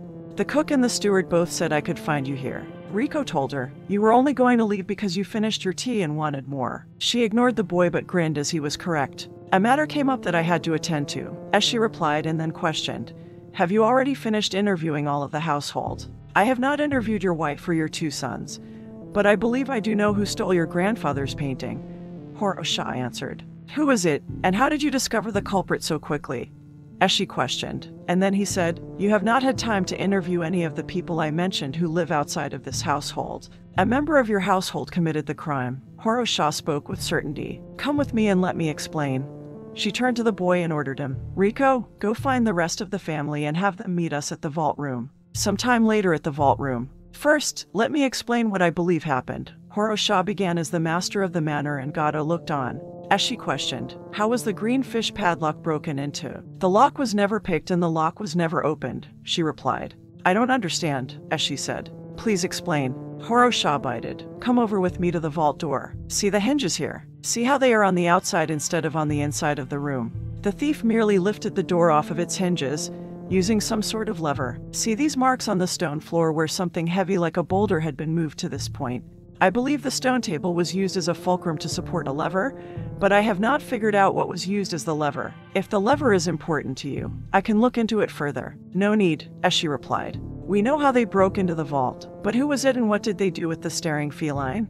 Eshi questioned and then turned to Gato and gave him an accusing look. "Gato is not the one who stole your painting," Horo-sha stated with certainty. "I believe someone drugged Gato, perhaps in his meal, before he went on duty, and then when he fell asleep, the culprit came in here and had nearly the whole night to remove the door and put it back in place. I believe the theft took place between 1:30 a.m. and 4:30 a.m. If not Gato, then who and where is my painting?" Eshi inquired. "Please unlock the vault and let me inspect it again," Horo-sha requested. He took the key and unlocked the green fish padlock, and then the 3 of them walked into the vault. Horo-sha walked over to the honeycomb-like shelf, and then she went over and inspected the back of the door that faced the vault. "Who would do such a thing?" Eshi questioned for the 3rd time. "And where is my painting?" A guard rushed into the vault and said, "Master, please come with me. There is something urgent that needs your attention." "Of course," Eshi said, and then rushed out of the vault. "I have everything now," Horo-sha said with a large grin on her face. She questioned as she had not been paying attention. "Where is Eshi?" "He had to leave on an urgent matter," Gato replied, a little worried about the reason behind the urgent request of the master's presence. "Oh, I am ready for the reveal," she said and asked, "Do you know how long he will be?" Gato replied, "I do not." Horo-sha started to get antsy as she wanted to blurt out all she had learned, and after a few minutes went by, she said, "I should really wait until Eshi returns. He should be the first to discover all that I have found out." She glanced at the door, hoping the master of the manor would return, and when he never walked in, she said, "I will tell you as long as you promise not to tell your master, but allow me to make the reveal." "I promise." "Good. I know where the painting is and I know who stole it. I will show you where the painting is, but first," she lifted a finger and started to divulge, "the one who stole the painting is..." Riko burst into the vault and shouted, "The head guard." Anticipation haiku. I know the answer. My tongue cannot stand so still. I must blurt all I. Chapter 20. Not exactly the moment she hoped for. The vault. The boy burst in and shouted, "The head guard." "Riko!" Horo-sha uttered when her moment was taken from her, as if a tiger had pounced on a mouse right when the mouse had gotten the cheese. She was upset. No one had ever revealed the culprit before she was able to reveal them. Horo-sha felt cheated, but she couldn't be mad at the boy. She had never told him how things worked, not that there were set rules for such a thing. Horo-sha turned to the boy and said, trying not to sound upset, "Yes, you are correct, but how did you know?" She couldn't help herself and grumbled, "I guess you are a smart kid, but that doesn't mean you should ruin my moment." One of my favorite parts of solving mysteries is the reveal. "How did I know what?" Riko asked as he looked terrified, as if he might have pounced on a mouse that could swallow a tiger. She was a little confused by his question, so she reiterated, "How did you know that the head guard stole the painting? How long did you know? You should have told me earlier that you had figured it out. It would have saved me a lot of time, and I could be enjoying the hot springs and another nice cup of tea." Riko looked even more confused than how she felt, and he also appeared white as an apparition as he spoke. "I didn't know he was the one who stole the painting." "Are you sure? I would never have guessed that he was the thief." "He is the thief. I started to suspect him when the housekeeper told me she spotted one of the housemaids with one of the guards. She also told me that the head guard usually kept his men in check, so why didn't he that night? Why did the head guard also not mention the lady friend the eldest son brought home? If the head guard had done his usual rounds that night, the guard watching the south gate would have reported the woman's entrance and exit of the estate. I believe the head guard was not diligent about his job because he was busy doing other things for about 3 hours. Without his ever watchful eyes, one of his guards snuck over to see the housemaid. She peered at the boy and then said, "How did you know he was the thief?" "I did not know," Riko admitted, as if something serious was on his mind, distracting him from their conversation. She hoped her earlier statements had not been taken as scoldings. Horo-sha didn't mean them as scoldings. She was just upset that her moment, that she always looked forward to, had been taken from her. The boy kept peering at the wall of the vault room as if he could see into the vault garden that was on the other side. She wasn't sure why he was doing so, and she also realized he had been doing this since he came into the room. It was as if he wanted to tell her something that immediately needed to be said, but he wasn't sure how to just come out and tell her. Her mind went back to their conversation and the boy's statement claiming he didn't know the head guard was the culprit. "Now I am very, very confused," Horo-sha spoke. "I was in the middle of the reveal when you came barging in here declaring his name. Why would you do such a thing if you didn't already know that he was the thief? You never let me finish." "I wasn't declaring him the thief," Riko answered. "I was declaring that the head guard was dead. Found murdered." Emotions she usually kept guarded since the day the fire took everything away slapped her in the face. A concussion caused by surprise immobilized her mind for a few moments, and she was stunned to silence. The moment slowly moved forward, and her mind shook off some of the effects so that a little thought returned. Dead. How could Kipa be dead? Her mind was stuck in a mire of bewilderment, and she slowly proceeded through the sludge of uncertainty and astonishment, but the more she thought about it, the more she was pulled into the chasmic, perplexing mud of abasement. He was dead. She fell ever deeper into the cerebral quicksand. So Horo-sha forced her mind to stop thinking of Kipa. She completely abandoned any thoughts pertaining to the head guard and turned her attention elsewhere. Her attention immediately landed on the boy. Horo-sha now understood his terrified expression. Riko was not afraid that he might have overstepped his part as her apprentice. He was showing signs of post-traumatic shock. The soul of horror. "I cannot tell what I am looking at. Something I am seeing is not right by anything natural." Chapter 21. The Thief's Shoe. The vault. "The head guard is in the vault garden," Riko managed to tell her. Her first instinct should have been to help the boy, but Horo-sha was experiencing her own post-traumatic shock. She turned and rushed out. Horo-sha, Riko, and even Gato, abandoning his post, raced out of the vault and through the vault room.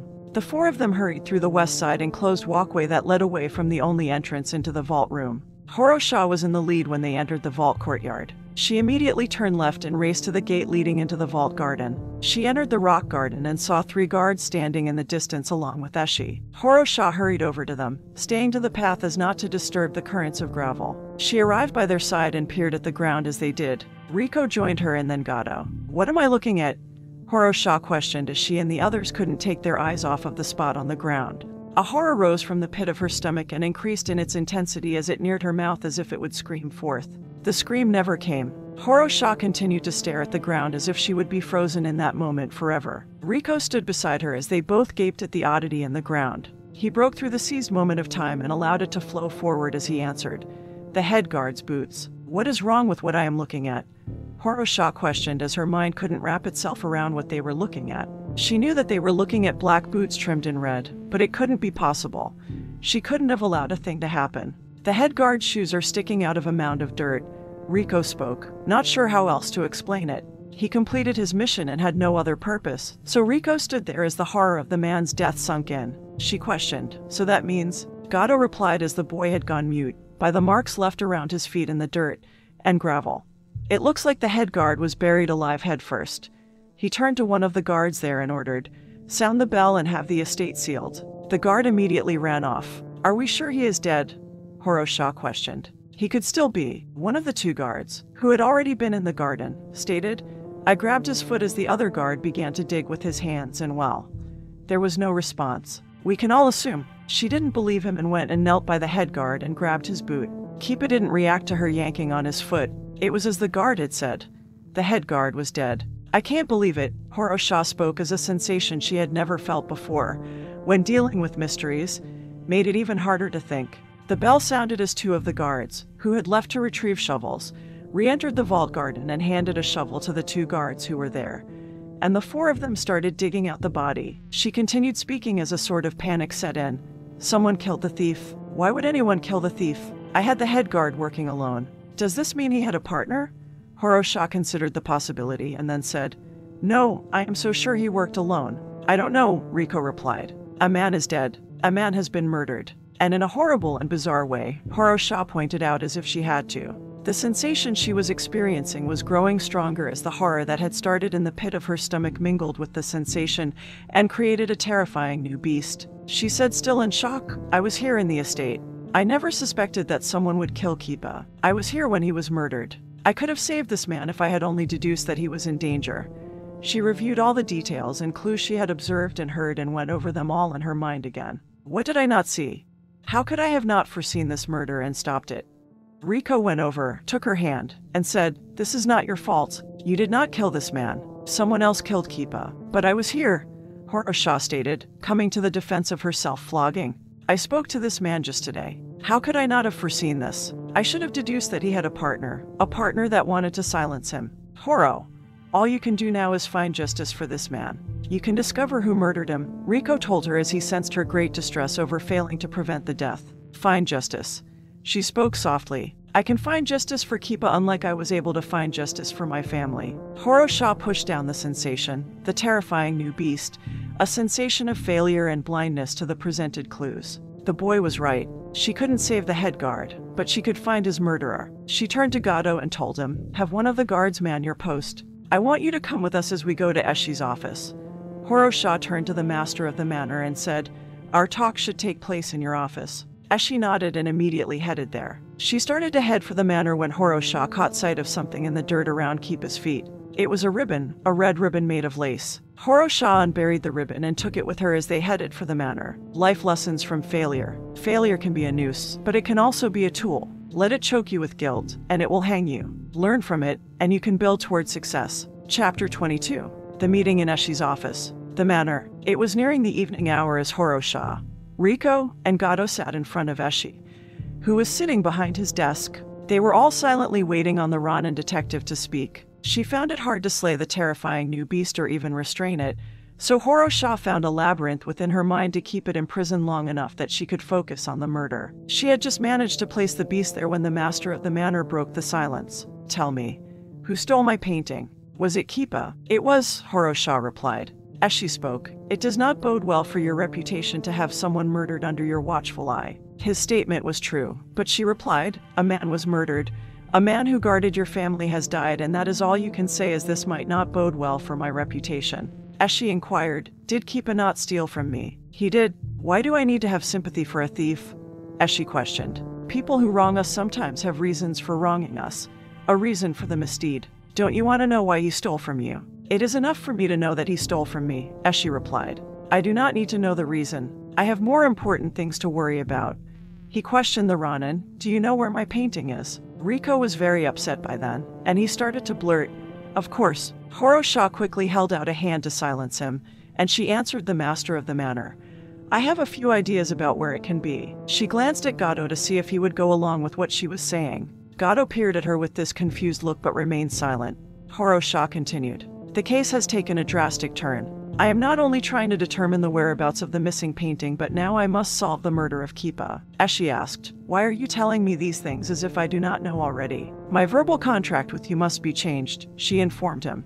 I see. You want more money? No, Horo-sha replied. The monetary fee you agreed to with Riko will not change. What will change is my position in your household. Go on, Eshi spoke. I will have unbridled access to your entire estate, and my authority will be second only to you. I need for you to immediately agree to this, or I will drop your case and accept the black mark that comes with breaking one of my own rules, and the black mark that comes with abandoning a case. Eshi peered at the Ronin with the eyes of a painter, one who lets no detail go unseen. The Ronin detective had a secret. No, had something that she was hiding. He thought about revealing her secret, letting the entire empire know of her true gender. Eshi debated it some more within the confines of his anger, and then he paused. He had vowed long ago not to let his rage rule him as it had ruled his father. Eshi took a deep breath and then let it out slowly. Horo-sha was still the Ronin detective, man or not, and she had several solved cases under her sash. She would have to do, since the samurai detective was far away on another case. Eshi spoke in a calmer voice. I can agree to your first term. You must have at least one more. I do, Horo-sha replied. I want 2 members of your household to assist me, and I will pick the 2 who will work for me while I investigate. Their loyalty must be to me even above their loyalty to you. I can agree to your second term, Eshi told her. Horo-sha said, Gato will be one and the other will be determined at a later time. You should appoint another as your acting head guard while Gato assists me. No need, Eshi replied. I trust he can run my guards and still assist you. Horo-sha nodded. Do you have a third condition? Eshi questioned. Not at this time, but I insist on the right to stipulate this third condition if the situation arises. Done, Eshi replied. Now find my painting. I need to inform the town magistrate of the murder. Horo-sha started out, and then she paused and asked the master of the manor, did you ever suspect that Kipa had stolen the painting? Or maybe you overheard me tell Gato and Riko. What if I did? Eshi inquired. In that case, you would be my prime suspect, Horo-sha answered and gauged Eshi's reaction, which was one of notable irritation, but not guilt, and then she turned and headed out as Riko and Gato followed her. Gato asked once they left the office and were walking through the main hall, why did you tell the master you had not found the painting? Eshi doesn't care about who killed Kipa. He only cares about the painting. It might be the only thing he really cares about. I care who murdered Kipa, and I will solve this new mystery, or I do not deserve to be the great Ronin detective. T haiku? T. I thirst for joy. Nothing else compares to you. Fire up my mind. Chapter 23. A new direction in the investigation. The main hall. Riko questioned Horo-sha as they continued walking toward the front door. Do you have any idea who could have killed Kipa? No, not even a clue, she admitted. I must interview everyone again. We go to the kitchen first. Gato, make sure the guards have sealed the estate. None may go and none may enter except for the town magistrate. Once that is done, see if everyone is accounted for. The murderer could have fled. If anyone is missing, immediately report to me. If everyone is accounted for, go see to the removal of the head guard's body. Have him laid out on the ground beside the hole along with anything that might be discovered upon his unearthing. Gato nodded and went on his way. Some time later, Riko and Horo-sha paused some distance from the tiny kitchen. Why have we stopped? The boy questioned. The kitchen girl passed them going into the tiny kitchen. She was eating a strawberry and carrying a basket full of white radishes. The kitchen girl tossed the strawberry stem before going in. I am thinking again about the evidence we have been collecting, Horo-sha told him. Go find the steward and request a satchel we might have. I am going to put you in charge of safeguarding the large items like the piece of lacquer bamboo I'm holding. It will be a very important job to safeguard the clues. Riko nodded and hurried off to find the steward. It didn't take him too long. and he shortly returned. They entered the tiny kitchen and found the cook with her arms folded, peering down at the kitchen girl who was sitting cross-legged on the floor. A basket of white radishes was sitting in front of her, and the kitchen girl was preparing them to be cooked. The cook scolded, "Musum, look at your nails. Go scrub them before you handle any more of the food. You should wash your hands after being in the garden digging."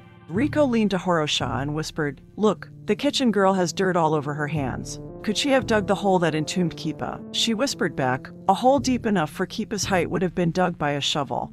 Not by hand, or it would have taken too long and have been discovered. Her nails are dirty from her radish digging. And besides, Musum just arrived on the estate today. She would not have been involved in the theft of the painting and so could not have been Kipa's accomplice. But maybe we should be sure of it." Komi, the cook, turned as the two of them entered, and the cook griped, "What do you want? Tell me your whereabouts for the last 2 hours," Horo-sha requested. She glanced at one of the few clocks on the estate and added, "It would have been between 3:20 p.m. and 5:25 p.m. "I've been here," the cook answered. "Can anyone verify it?" Horo-sha inquired. "Musum has been in and out. Also, the housekeeper was here over 2 hours ago. I believe it was around 3:35 p.m. "What about you?" Horo-sha began as she questioned the kitchen girl. Musum turned, looked over the Ronin, laughed, and then said, "I heard a great detective was here. One from a samurai family, but I see you. You are not Lord Tante, the great samurai detective." Horo-sha felt her face redden with anger as the girl, who was only slightly older than her, mocked her. Usually, her emotions didn't attain the better of her, but the shock over Kipa's death left her less guarded over them. She needed to do something about them or she would be useless as a detective. Life lessons from tea. Anger is like boiling tea. It is hot and can burn, so it is best to handle with care. Chapter 24. Restraining her emotions. The tiny kitchen. After taking a moment to once again restrain her emotions, Horo-sha peered at the kitchen girl who had just insulted her. Horo-sha had been insulted by many over the last year as the Ronin detective. She was too young. She was too inexperienced. She was a woman. Horo-sha never let those things bother her before, or at least outwardly showed that they bothered her. She grew accustomed to expecting the ridicule, but with Kipa dying under her usually observant eyes, everything stung more. Even the kitchen girl's words. "You avoided the question," Horo-sha said once she pulled herself together. "Are you guilty of something?" "I am guilty of many things," Musum replied from her seated position on the floor. The older girl stared at the Ronin, trying to figure out something about the disgraced samurai. Musum knew there was something, but she couldn't work out what it was just yet. She wasn't about to give up as she said, "I have mostly been here in the kitchen. I went to the vegetable garden and dug up white radishes and then came back here." "Where is the vegetable garden located?" Horo-sha questioned. "Right next to the orchard," Musum half answered with a mischievous grin. "I knew the moment I laid eyes on you that you would be a troublesome girl." The cook spoke and then told the Ronin. "The orchard and the vegetable garden are both located in the back of the estate in between the grain warehouse that is in the northwest corner and the tool storage house." Horo-sha questioned, "What is next to the tool storage house?" "The vault building," the cook replied. Horo-sha questioned the kitchen girl. "Did you immediately come back once you dug up the radishes?" "No," Musum answered, glanced at the cook, and then replied, "I took my time walking back, and I also wandered around the estate." "Did you see anyone on your stroll?" Horo-sha asked. 5 people, the kitchen girl replied. "Lady Evening Vanilla, the thief, and mistress of the household on my way to the vegetable garden, and the young fox and the painter on my wanderings." "Those names," Horo-sha began as she tilted her head, thinking about what the kitchen girl said. "You have created your own names for many of the household." The cook grumbled. "I told her how rude it was to do so, but she does not listen to me." Horo-sha thought some more on the small puzzle presented before her and said, "The painter is Eshi. The mistress of the household could be Emery, the housekeeper, and the thief is Kipa. The young fox could be one of the sons, and Lady Evening Vanilla. I am not sure. I have just arrived today, and do not tell me the great Ronin detective cannot figure this out." The kitchen girl spoke. "I heard you arrived before me, and I should be able to figure this out." Horo-sha spoke, finding she was grumbling this time. "You said Lady Evening Vanilla would be Gaka Nico. Am I right?" "You are. Why do you call her Lady Evening Vanilla?" Horo-sha questioned. "I have never smelled vanilla around her. I have walked by her room within the manor several times already and have smelled a perfume of hers," the kitchen girl explained. "Oh, so, Horo, you have gotten off track," Riko pointed out in a whisper, knowing her mind couldn't ignore a puzzle even if it had nothing to do with their case. I have gotten off track, she agreed. Horo-sha put the puzzle aside and said to Musum, you saw 5 people, and they were Mistress Nico, Kipa, and the housekeeper on your way to the vegetable garden. Let me guess that you saw the youngest son, Itsuki, and Eshi on your wanderings. Do I have this correct? The kitchen girl nodded. You saw the head guard, Horo-sha began and then asked, would this be the head guard who was murdered, or do you speak of Gado? He was the one who went swimming in the dirt, the kitchen girl replied as she giggled. Musum, the cook scolded her. You should not speak of the dead in such a way. I was only answering the Ronin's question. Horo-sha asked, where did you see Mistress Nico, and at what time? I saw Lady Evening Vanilla near the tool storage house, Musum answered. It was sometime before 5 p.m. I had dug up 2 radishes and needed a break, so I explored the buildings that were closest to the garden. Horo-sha thought about the time and asked, I don't believe there are any clocks in the buildings over there. How did you know the time? There is a clock somewhere in the center of the estate that I can hear chime. It had not chimed yet. It might have been 4:50 p.m. She would have heard the barracks clock. The cook spoke up. It is located in the barracks courtyard. It was set up there so that all the guards could hear the time and change shifts as needed. You can barely hear it inside a building, but you can hear it anywhere on the estate if you are outside. Horo-sha questioned the kitchen girl. Where did you see Emery, the housekeeper, and at what time?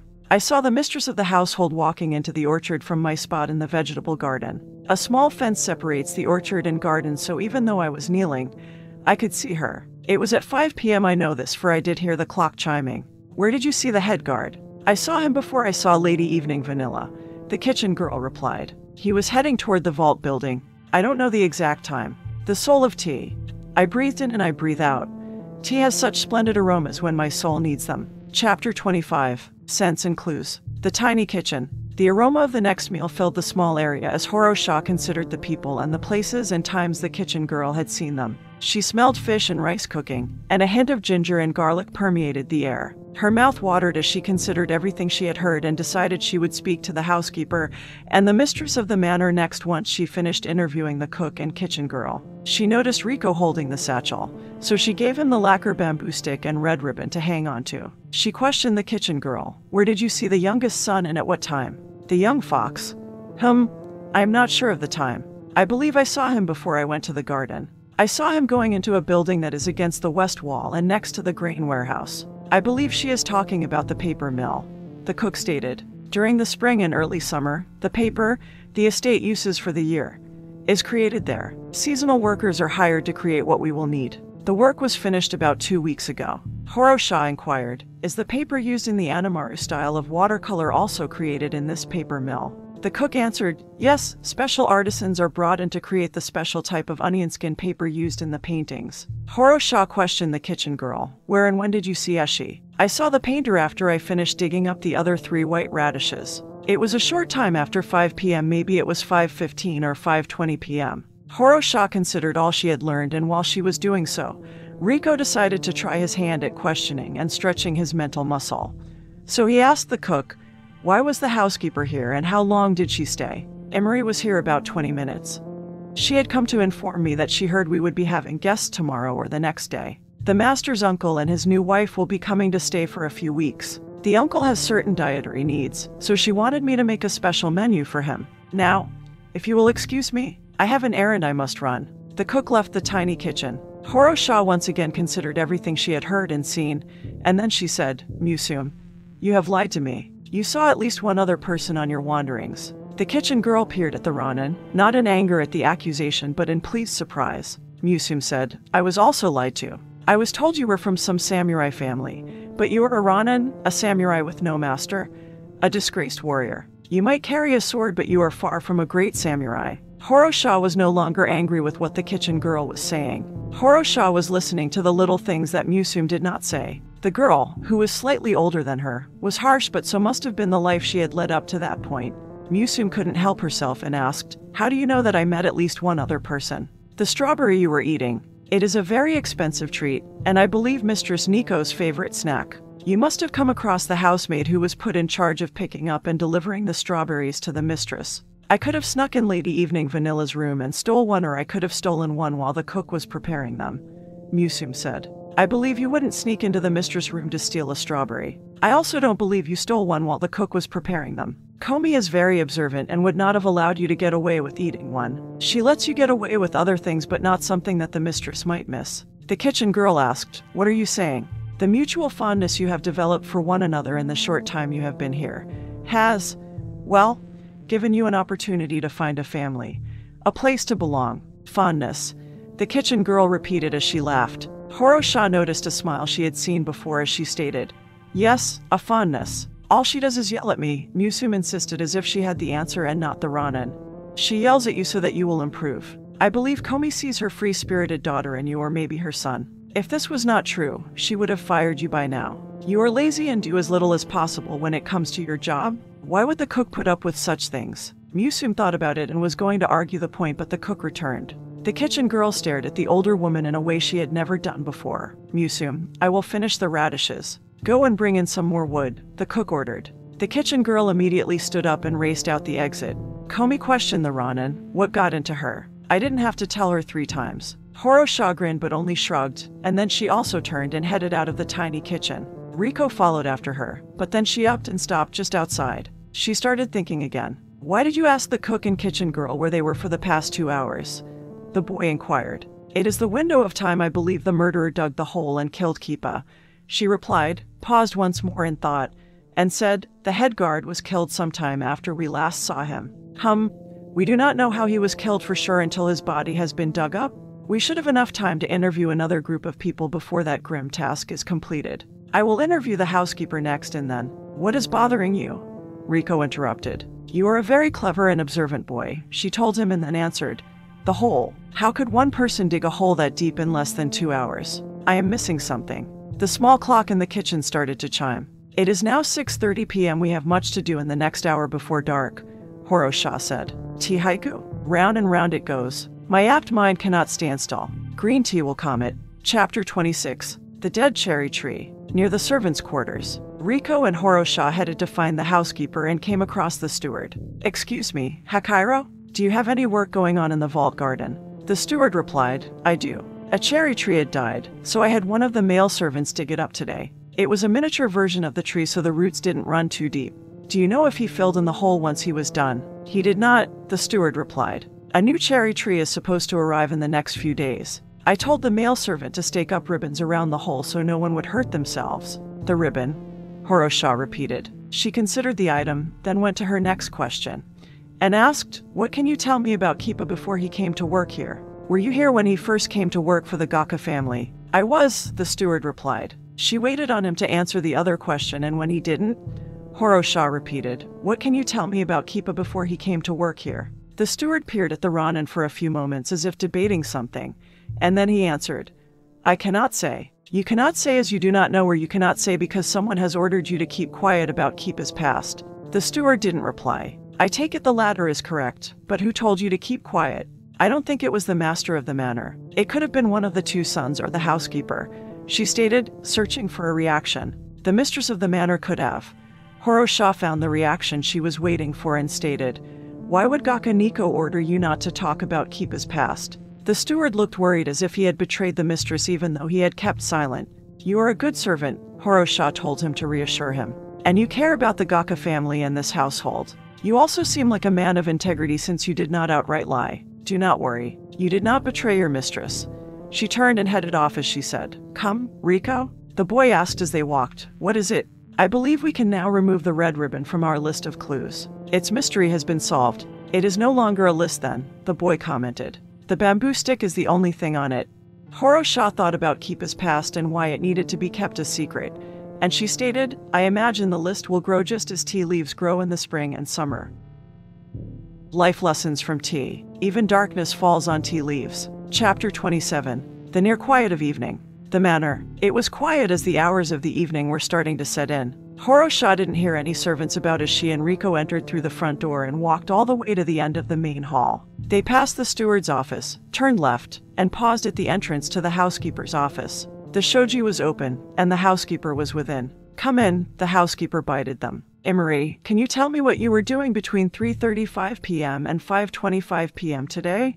Horo-sha questioned as she entered. The housekeeper answered the Ronin. I went and spoke to the cook about guests we will be having in a day or two, and then I returned to my office. Mistress Nico wanted to meet me at the orchard at 4:45 p.m. to discuss the new guests, so I busied myself with some bookkeeping and then headed for the orchard. I arrived at the orchard on time. About 5 minutes later, the new kitchen girl, who was in the vegetable garden, told me she saw the mistress near the tool storage house. I went there and saw the mistress go into the building.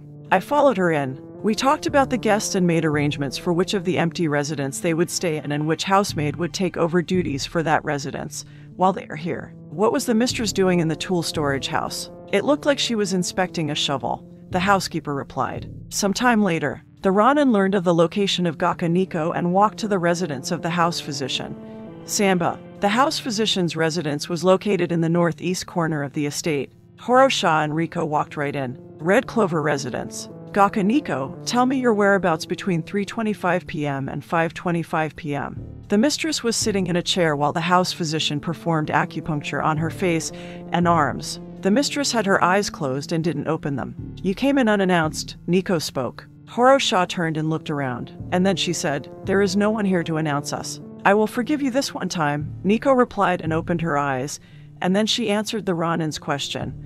I was in the koi garden from 3 p.m. until about 4:30 p.m. It is located next door. I enjoy feeding the fish and sitting in the stillness of nature. I planned on staying for another hour, but the housekeeper wanted to meet me in the orchard. What happened when you arrived at the orchard? Horo-sha questioned. I never arrived. I came across a shovel in the vault courtyard as I made my way to the orchard. I didn't want anyone to trip over it, so I picked it up and put the shovel in the tool storage house, and by the time I finished, the housekeeper came in. We had our meeting there. We were there until we heard the bell to seal the estate. Horo-sha paid close attention to the mistress' reaction as she asked, did you know Kipa before he came to work on this estate? Samba yelled, how dare you ask the mistress a question that implies? I am not implying anything, Horo-sha interrupted. No, that is a lie. I am implying that. She turned her attention away from the house physician and focused on Nico as she continued. ... You do not want me to discover something about Kipa's past. Horo-sha paused, trying to gauge her reaction, but there was nothing to gauge, so she asked, who was Kipa before he came to work for your family? Samba, I am tired, Nico spoke. The house physician moved over to the Ronin, crossed her arms, and said, I believe it is time that you left. The mistress needs her rest. She started to protest when someone called out her name. Horo-sha, Gato shouted. He waited until the house physician invited him in, and then he came in and said, we finished unburying Kipa and have removed most of the dirt from his body without washing the body. She turned to the mistress and informed her, I will continue this interview once I have looked over Kipa. Horo-sha turned to Gato and said, let me examine the body. I believe I am starting to see the hot water turn into tea. The three of them left. The Ronin is a ruffian, the house physician said as she rolled up her sleeves as if she would chase after Horo-sha and give him a good beating.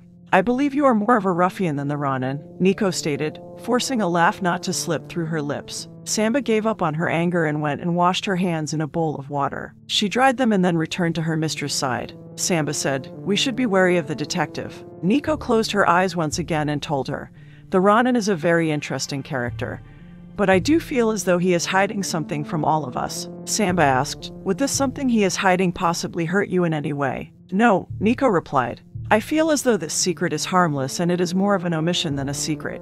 I believe in our next meeting I will discover what he is purposely excluding. Tea haiku. Bamboo strikes a stone. Tea flowers the summer air. Bamboo strikes again. Chapter 28. Fountains and Town Magistrates. Shishiodoshi. Shishiodoshi or bamboo tube fountain was a type of water fountain that consisted of a segmented tube made of bamboo. They were first created to frighten animals away from the garden, but then became a part of garden style throughout the empire. The tube of bamboo moved up and down. When it was empty, its heavier end was down and rested against a rock. Water trickling in accumulated in the upper part of the tube, and once it was heavy enough, the accumulated water caused the tube to dump out the water. The heavier end would then fall back against the rock and make a sharp sound, and the cycle would repeat. The bamboo tube fountain broke the quietness of any garden and yet brought a tranquilness all its own. Enforcement of the emperor's law. A town magistrate was the head police officer over each town, and they were second in authority over law enforcement and punishment. The governor was the only one who could outrank a decision made by them, but governors rarely meddled in the enforcement of the law. The town magistrates were under the authority of the province magistrate, who held his power under the samurai lord. The region magistrate, who held his power under the overlord, had authority over the province magistrates. Lawyers did not exist in the Kenjin Empire, but advocates could represent a person who was sent before a judge, who in small towns was the town magistrate. The soul of tea. I linger on tea as it fills my thoughts and lips with its dark brew. Oh, that I never run out. Chapter 29. Looking over the next set of clues. The vault garden. Gato informed the Ronin once the three of them stood before the head guard. It looks like Kipa was hit over the head, gagged, and then buried. Horo-sha examined the body and said, "But was he dead when he was buried, or was he buried alive?" She checked the body's nose and found that the head guard had inhaled dirt. Horo-sha removed the gag, which was a silk scarf, and 3 silver coins fell out of his mouth. "Are they coins for the ferryman?" Gato questioned. "I hear that a Western religion believes one needs to pay a boatman to take them to the afterlife. I have also heard of this, but they use 1 or 2 coins that are usually placed on the eyes. I have never heard of them using 3 or silver coins." Horo-sha spoke. "There may be another meaning behind the coins. Did you find anything in the dirt or on the body?" "Just this," Gato replied as he handed the Ronin a dirt-covered earring. Horo-sha took the earring and then went and washed it in a nearby bamboo tube fountain. The earring was of a carp-shaped streamer and made of silver. She moved back over to Gato and asked him, "Do you recognize this earring?" He remained silent. Tell me who this belongs to." "The mistress of the manor," Gato replied. "I still need to re-interview her," Horo-sha stated. "It looks like I will be doing it much sooner." Gato, clean the dirt from the head guard and prepare him for burial, and then take his body to the vault room. "It is cool in there. I may need to examine his body again, and the guard who is guarding the vault can make sure no one disturbs his body." Horo-sha turned and left the vault garden as Riko followed her. She was back on the hunt like a tiger who would not relent in her pursuit. The prey was close. All she had to do was pick up their scent. Life lessons from tea. One could paint with tea, but that would be a waste. It is better to color water with other things less tasty. Chapter 30. Scheme of the painting. The vault courtyard. "I see you," Riko spoke as he caught up to the distracted Ronin. "I see you, Horo." She paused, turned to him, and asked, "What do you mean?" "The Horo-sha I first met at the postings. You are back, the you who will not let a mystery go unsolved. I do feel a little better now that I see a pattern," she told the boy. "What do you see?" Riko questioned. "Someone is painting a picture for us," Horo-sha answered as her light green eyes lit up with the excitement of the mental hunt. "They are creating a picture stroke by stroke, image by image. What bothers me is that I see so little of the painting right now. I see only wisps of images." Riko closed his eyes, also trying to see the painting Horo spoke of. He could almost make out what she was seeing, but it was shrouded by darkness. She stated as she peered at the earring, "We have to only figure out where these items fit in the scheme of the painting." Riko opened his eyes and asked, "What do you mean?" "Maybe everything we are seeing is a symbol for something," Horo-sha replied. "The earring is of a carp, the magnificent koi, and the carp or koi is a highly respected and very symbolic fish that is closely tied to the empire's identity. It is also a symbol of luck, prosperity, and good fortune. I don't know that any of those 3 is what the murderer is wanting us to see." "Us?" Riko repeated. "You keep referring to us when you speak of the killer and what he is doing." She spoke as Horo-sha pulled from her deep thoughts. "Us? Yes, I have been. When I say us, I mean anyone who is paying attention. A painting can be created for one's own enjoyment, but this concealed painting's brushstrokes are out for anyone to see." She re-entered her thoughts as she spoke. "But why create the painting? Is it being created to be seen so that the murderer will eventually be revealed? Why reveal the artist and the subject, the reason for the murder? Why point it out? Why not just kill the head guard and be done with it? There's so much here that I can't see. Maybe I need to stop standing so far back, trying to see the entirety of the painting. Maybe I need to move in closer and look at something small." She removed a silk handkerchief from her kimono and placed the 3 silver coins in it and the earring. Horo-sha gave the gag that had been tied around Kipa's mouth to Riko so the boy would put it in his satchel. She peered at the 4 items she held, then focused on one of the items, and said, "Luck, prosperity, and good fortune. I can't see how any of those fit the earring. The fish must have another meaning."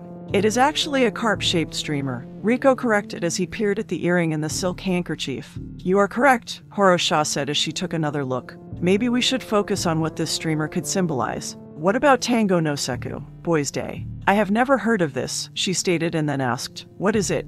"You haven't heard of the festival?" Riko inquired, surprised by the fact. "There are 2 festivals that celebrate children, and one of them is called Tango no Seku and is a festival for boys." Are you sure you haven't heard of Boys' Day, or what about Hinamatsuri, Girls' Day? She shook her head. I would have thought your family would have celebrated. Maybe they did, Horo-sha interrupted him as her gaze became distant and reminiscent of a life taken from her. A life she could never get back. I was so young when the fire destroyed my home and my father and brother died. I was only 5 at the time. Horo-sha remained in her thoughts for a long while as she remembered how happy her family was.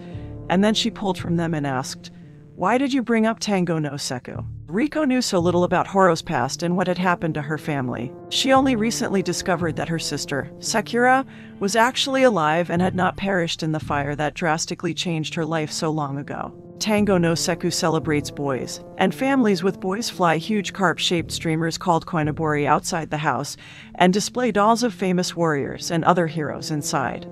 You and your family must have celebrated, she said as she saw the gleam in his eyes when Riko spoke of the festival. He frowned when she pointed it out and changed the subject by saying, maybe the earring has something to do with Boys' Day. Riko's pain was similar to her own pain, so she didn't press the issue and moved their conversation forward by saying, I will keep Tango no Seku in mind. Horo-sha turned her attention to the 3 other things on the handkerchief and said, the silver coins were placed in the mouth. If not for the ferryman, could it be a payoff for the head guard's silence over something, or a payoff for something that he had done, or both? The soul of tea.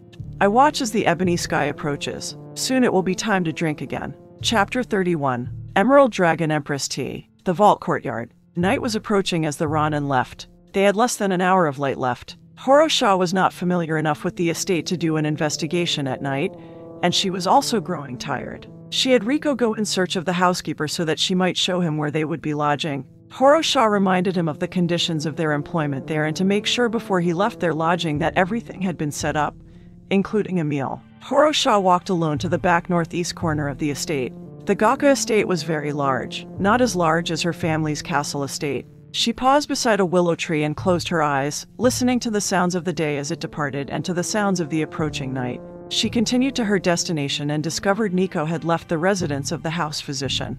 Actually, no one was there. Horo-sha turned and headed to the manor, not upset at all. Her stroll would be lengthened. She arrived at the manor some time later. Horo-sha explored much of the area around the main hall. Most of the rooms on the left side, as one entered the manor through the front door, were empty. She did come across a room directly across from the shoin, also known as the drawing room. That was as large. The room was full of paintings, she guessed, that were by past and present Gaka family members. She also guessed that she was in the painting room the housekeeper had spoken of. Horo-sha walked around the painting room and noticed a few interesting things as she examined the paintings. She left the room and started on the right side of the main hall and explored those rooms. The room on the other side of the shoin closest to the front door was a sitting room. She opened the shoji and went in. The mistress of the manor and the house physician were inside enjoying some tea. Nico looked up when the Ronin slid the shoji to the side and just entered without an escort or any word.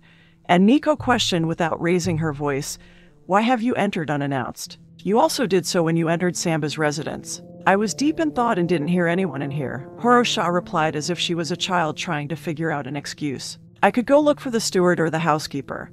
She looked behind herself as she added, I haven't seen anyone since I sent the boy to look for the housekeeper. A certain kitchen girl gave me an idea, and I have been wondering about your grand estate. She took another step into the sitting room and the most amazing aroma hit her. Horo-sha immediately recognized the heavenly scent.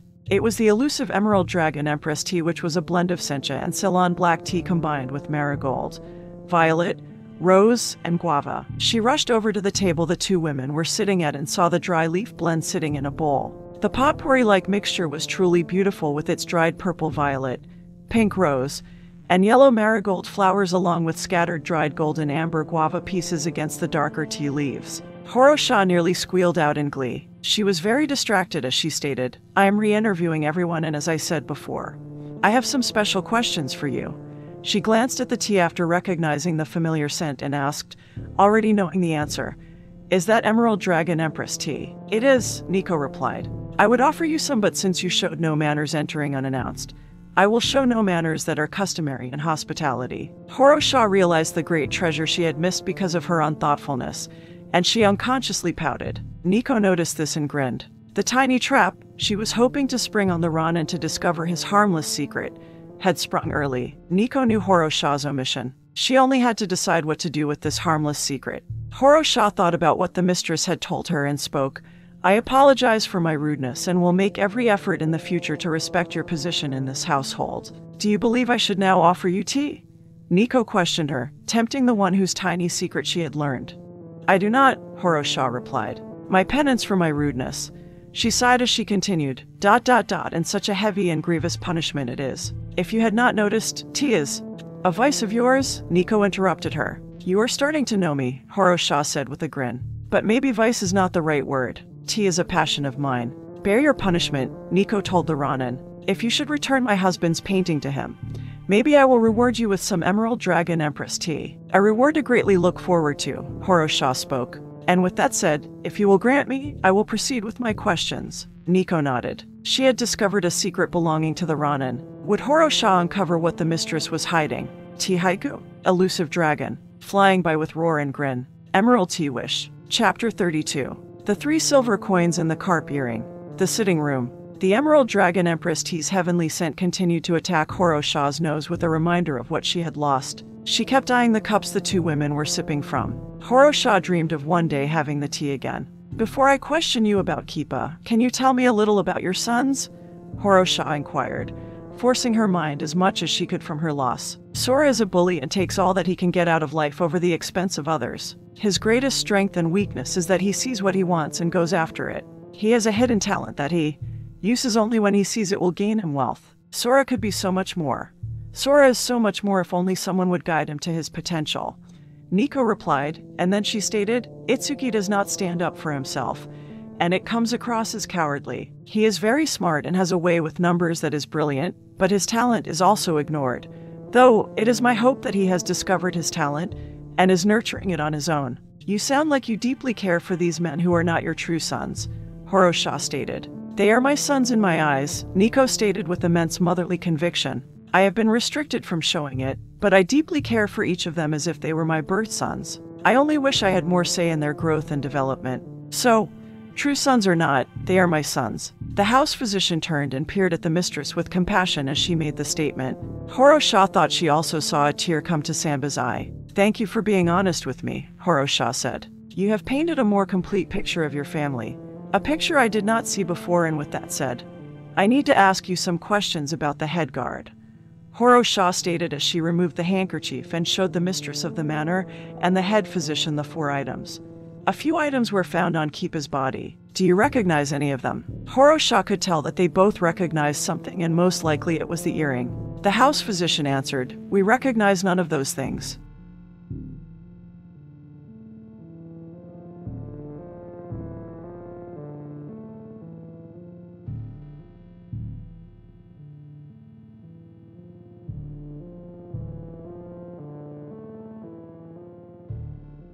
Please, do not lie to me. And when I say lie, I also mean keeping silent when a lie is told. How dare you?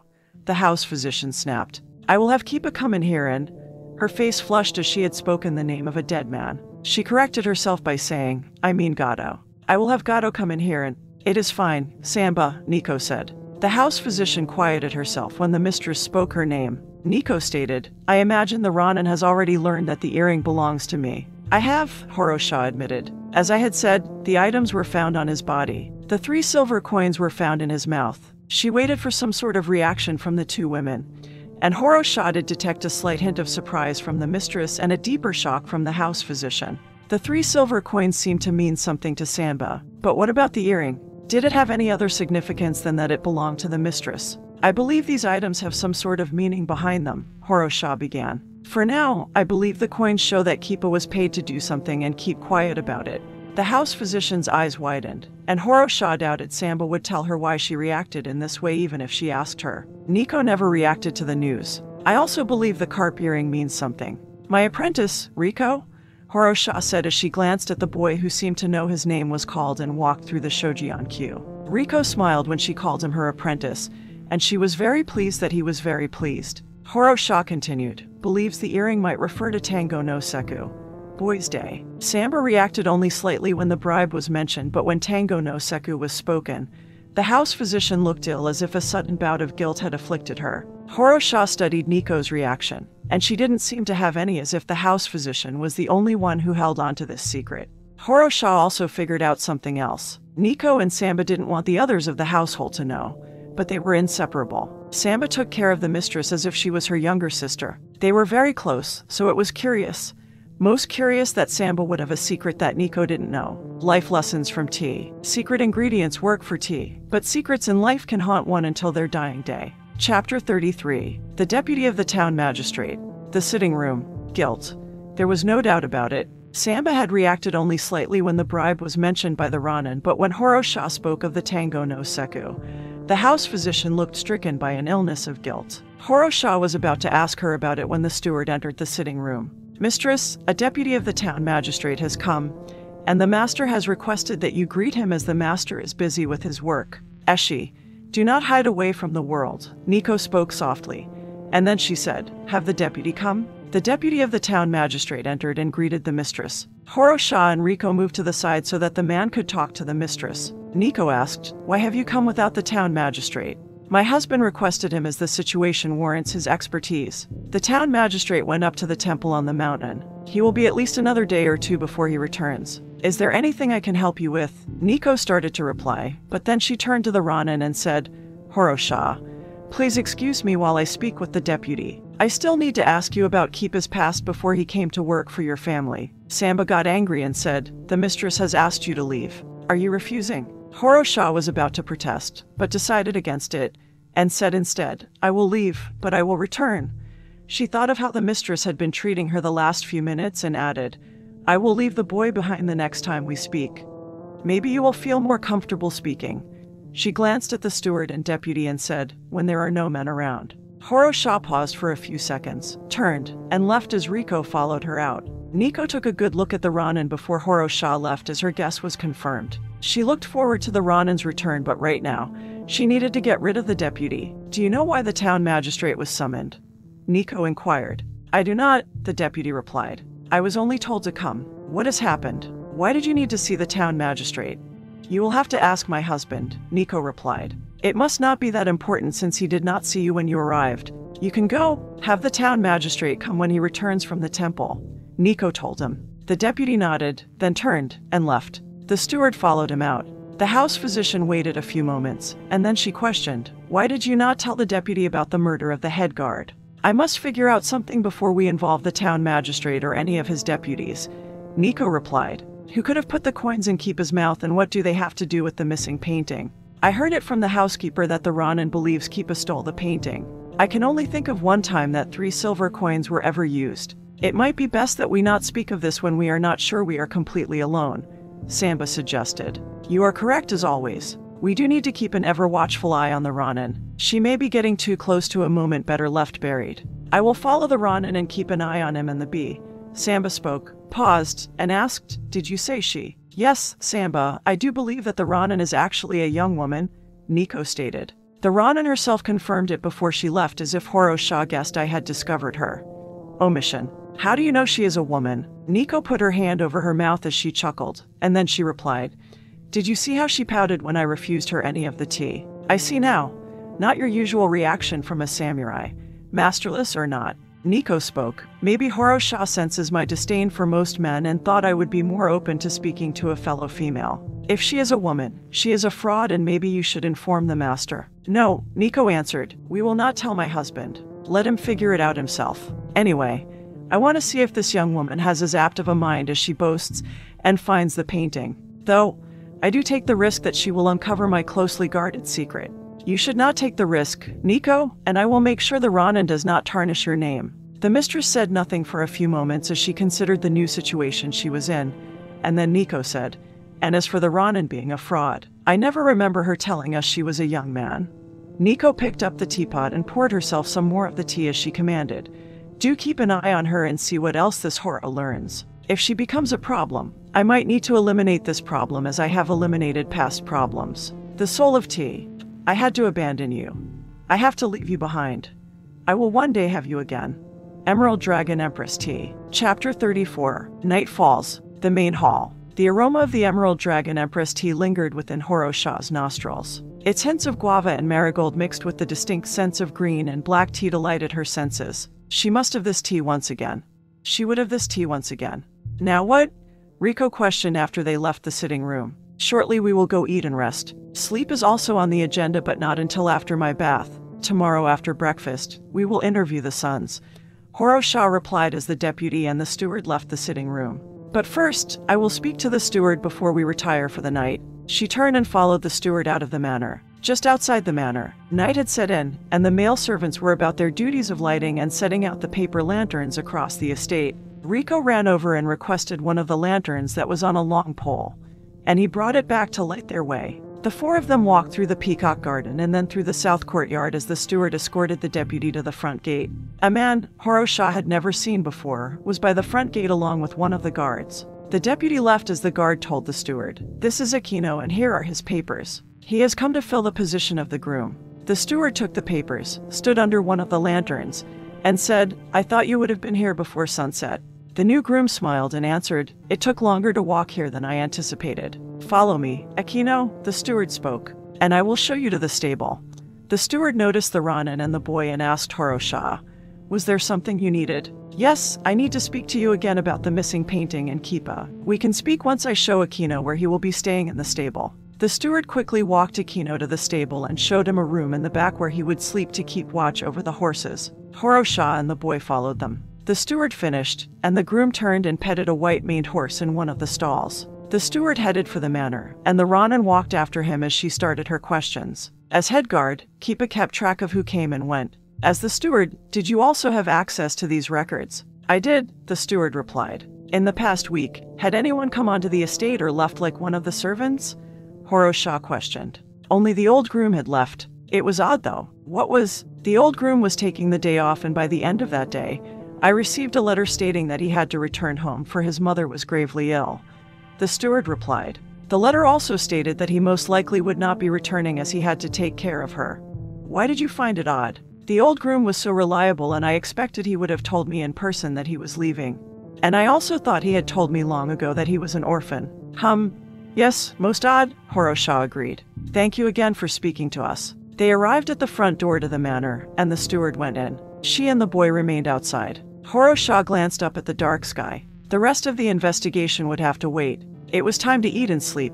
Tea haiku, freshly brewed. Dark, sweet, tea of evening refresh me. Night guest indulge me. Chapter 35, Sweet Comfort. Just outside the manor's front door, the day was completely gone, and the active apt mind needed its rest and relaxation. Her stomach also had some requirements to satisfy it. She would put the 2 cases on hold and start anew in the morning. Horo-sha turned to Riko as a new focus came into being, and she asked, Well, what? Where are we staying? Is it nice?" "You will be very pleased," the boy told her. "Are we heading there now?" "Lead on," she told him. "We will be staying at the Red Lotus residence," Riko told her. "It has a private path, and as you ordered, it has a hot spring." She let out a delighted squeal like a little girl, and then she said, "Let's hurry." Riko led with his pole lantern. The boy took her back through the peacock garden and into the south courtyard. Beside the stable was a private gate that opened onto a path that ran along the south wall. The private path ran all the way to the southeast corner of the estate and then turned and went along the east wall. From the time they entered the gate near the stable, they were surrounded by a stone wall on one side and tall bamboo on the other. The lantern the boy held lit up their path but cast everything else beyond a 6-foot circumference into their shadow counterpart. Horo-sha could hear the bamboo swaying in the gentle breeze and make out their silhouettes dancing in sync. Riko had been in the lead, but he slowed his pace until he was slightly behind her. He also kept glancing back. He started in a whisper, "Horo, I feel like—" "I know," she whispered back. "We are being followed. I believe by Samba. If the mistress of the manor is having her follow us, you must have hit on something with either the coins or the earring. I believe you are right, but do not worry about her. She is only watching us." Horo-sha looked ahead to their residence and said, "We have the first fruits of our fledgling case to enjoy. So let us go enjoy them." Life lessons from tea. Tea with lavender is like indulging thoughts of serenity. One must enjoy each sip as one enjoys tiny remarkable moments in life. Chapter 36. Enjoying the first fruits. Dishes. Yakitori. Yakitori was a type of skewered chicken. It was prepared, skewering the meat with kashi, a type of skewer made of bamboo. The chicken was grilled over a charcoal fire. During or after cooking, the meat was seasoned with tar sauce. Tar sauce varied from cook to cook but was mostly made out of soy sauce, ginger, vinegar, brown sugar, scallion, garlic, rice wine, and chicken broth. Dishes: daikon salad, also known as white radish salad. The basic daikon salad was made from daikon and sesame seeds. Other things like nori seaweed, cucumber, and tomatoes could be added. A dressing made from soy sauce, rice vinegar, sesame oil, and sugar was mixed in. Dishes: takwan. Takwan was pickled daikon radishes and was enjoyed at the end of meals as it was believed to aid digestion. The private path. The natural music of the day dwindled to silence as the harmony of the night began its part of life's chorus and slowly increased until it dominated the sounds. Horo-sha and Riko continued to their destination. The path ended near the middle of the east wall and at the Red Lotus residence. A new path led them to their own private hot spring. Horo-sha wanted to strip right there and go in, but she restrained herself and went into the residence through the back entrance. A meal had been set up for them. Komi prepared the yakitori, which was cooked with mushrooms, daikon salad, takwan, and green tea flavored with lavender. They ate and enjoyed one another's company as they talked about what they had seen and experienced outside of investigating the case. After their meal, Horo-sha had the boy go outside and take his bath first while she thought about the case so far and enjoyed another nice cup of tea with lavender. She also knew she would be taking a very long bath. Riko came back inside, wearing a night robe the housekeeper had furnished for him. "Why don't you go ahead and go to bed while I get my bath?" she urged him. "You must be exhausted. Don't you think one of us should stand guard?" he asked, looking a little frightened. "Someone did murder the head guard. Maybe they want to murder more people. I do not think the murder or the victim was random. Someone intended to kill Kipa. I just can't figure out the connection between his death and the stolen painting," she replied, noticed how worried the boy looked, and then said, "I will take first watch. Sleep while I have my bath. I see that the cook also left some black tea. I will brew some and stay up through most of the night. I will wake you toward the morning and then you can stand watch." He nodded and did as she requested. Horo-sha had her bath and then boiled some water and had a few cups of tea. She let Riko sleep from 9 p.m. until 4 a.m. Then she woke the boy and slept until 10 a.m. Bedtime haiku. Greetings, soft darkness. My head heavy and weary. Sweet long dreams take me. The soul of tea. I open my eyes and try to focus on a new day. It does my soul good to have a hot cup of tea to greet the sun. Chapter 37. The Older and the Younger. The Red Lotus residence. It had been a long time since she slept so late in the day. When Horo-sha woke, breakfast had already been delivered and Riko had a cup of black tea ready for her to drink. She had a second cup of black tea and finished her breakfast. And then the two of them dressed and headed for the manor. Riko whispered as they walked the private path, "Did Samba spy on us all night?" "I don't think so, but I do believe she has taken on her duty once again." Horo-sha and Riko went back along the path that exited through a gate at the stable. They walked through the south courtyard, then into the peacock garden, and started toward the manor. Riko said, "I feel as though we lost our shadow." "I believe you are correct, and we lost her back near the stable." Horo-sha spoke. Heated words could be heard in the direction they had come from. "We should return to the stable," Horo-sha said. "I have a feeling someone or something has kept Samba from her mission." They returned to the south courtyard and spotted Samba yelling at the groom. She was very upset with him. Horo-sha and Riko couldn't make out what they were saying. "Did not the guard, manning the south gate, say that the groom just arrived last night?" Horo-sha questioned. "And did not the steward show the groom to the stable as if he had never been there?" Riko replied, "They did. Samba seems to know the groom, and she is very angry at him over something. I believe she knows him." The house physician turned in their direction and stopped her argument with the groom when she spotted the Ronin and the boy. Samba whispered something to the man and then went and walked past the Ronin and the boy, and she said nothing to them. She did seem very upset. The groom went back into the stable. "What do you think that was all about?" Riko asked. "I don't know, but let us continue to our next interview." Inside the manor, Riko and Horo-sha arrived at the steward's office, and once they were invited to enter, she asked the steward, "Could you make arrangements for me to interview both of the sons?" "Both sons are in the shoin," the steward stated. "The eldest invited the youngest to a luncheon since they are restricted from leaving the estate." "Please announce us," Horo-sha requested. Some time later, the steward escorted them around the corner and through the main hall to the shoin. He announced the Ronin and the boy and then left them in the shoin. The eldest son, Sora, was drunk and dancing about the room as Itsuki, the younger son, watched with contempt. A housemaid would come in every once in a while and deliver a new dish or bottle of sake. Sora danced for a few moments more as if he had not heard the steward announce their arrival. He went over to pour himself some more sake and finally noticed them. "You are the Ronin from before," Sora spoke as he stopped dancing and sat at the floor tray. "I am? Are you wondering if we stole the Staring Feline painting?" he asked. "It is one of the questions that I came to ask," Horo-sha replied. I didn't steal that painting, Sora slurred out. She turned to the younger brother, waiting for him to answer the same question. I have stolen no paintings, Itsuki replied. I have no reason to. What is your reason? Horo-sha asked him. Itsuki spoke. I do not understand your question. What is your purpose on this estate? She restated. You are the second son. You will not inherit the estate. You also do not seem to paint. Why has Eshi never attempted to teach either of you the Anamaru style of watercolor? Our father seems to think there is truth in the Gakka family curse, so he has never tried, Itsuki replied. I begged him when I was much younger to teach us, but my pleas landed on indifferent ears. I guess my father thought he would not be able to handle it if he was not able to pass on the style to us. Instead, he urges us to marry so that he can teach the next generation. Neither of you paint? She questioned, and then when they didn't answer her, Horo-sha inquired. What do the two sons of a painter do if they do not paint? One whores around, Itsuki replied. And the other plans? What is this other plan? She inquired. Riko asked, does he plan on becoming the master of the estate himself? Itsuki glanced at the boy and then told the Ronin, I plan on proving my worth. Did proving your worth have anything to do with why you were spotted by the paper mill yesterday? Itsuki questioned. Who said they saw me there? The kitchen girl, Horo-sha replied. What time were you there yesterday? He thought about not answering the Ronin, but then Itsuki replied, I went there around 4:30 p.m. I was there until I heard the bell sound the alarm. Horo-sha studied the youngest son, and then she said, I heard that you were smart, especially smart with numbers. Who said such a thing? He inquired, surprised anyone had taken notice. Your mother. Nico is not my mother, he insisted. By birth, no, she is not your mother, but I do get a sense that she cares for both of you. If this is true, and I doubt it, why has she not shown any love toward us?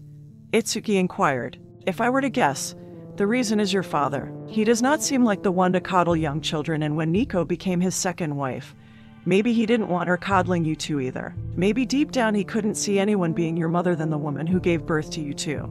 Our father is very strict, Itsuki stated. Maybe what you have said is the truth. If everything I have said is true, tell me, one who wants to prove himself, what you were doing in the paper mill.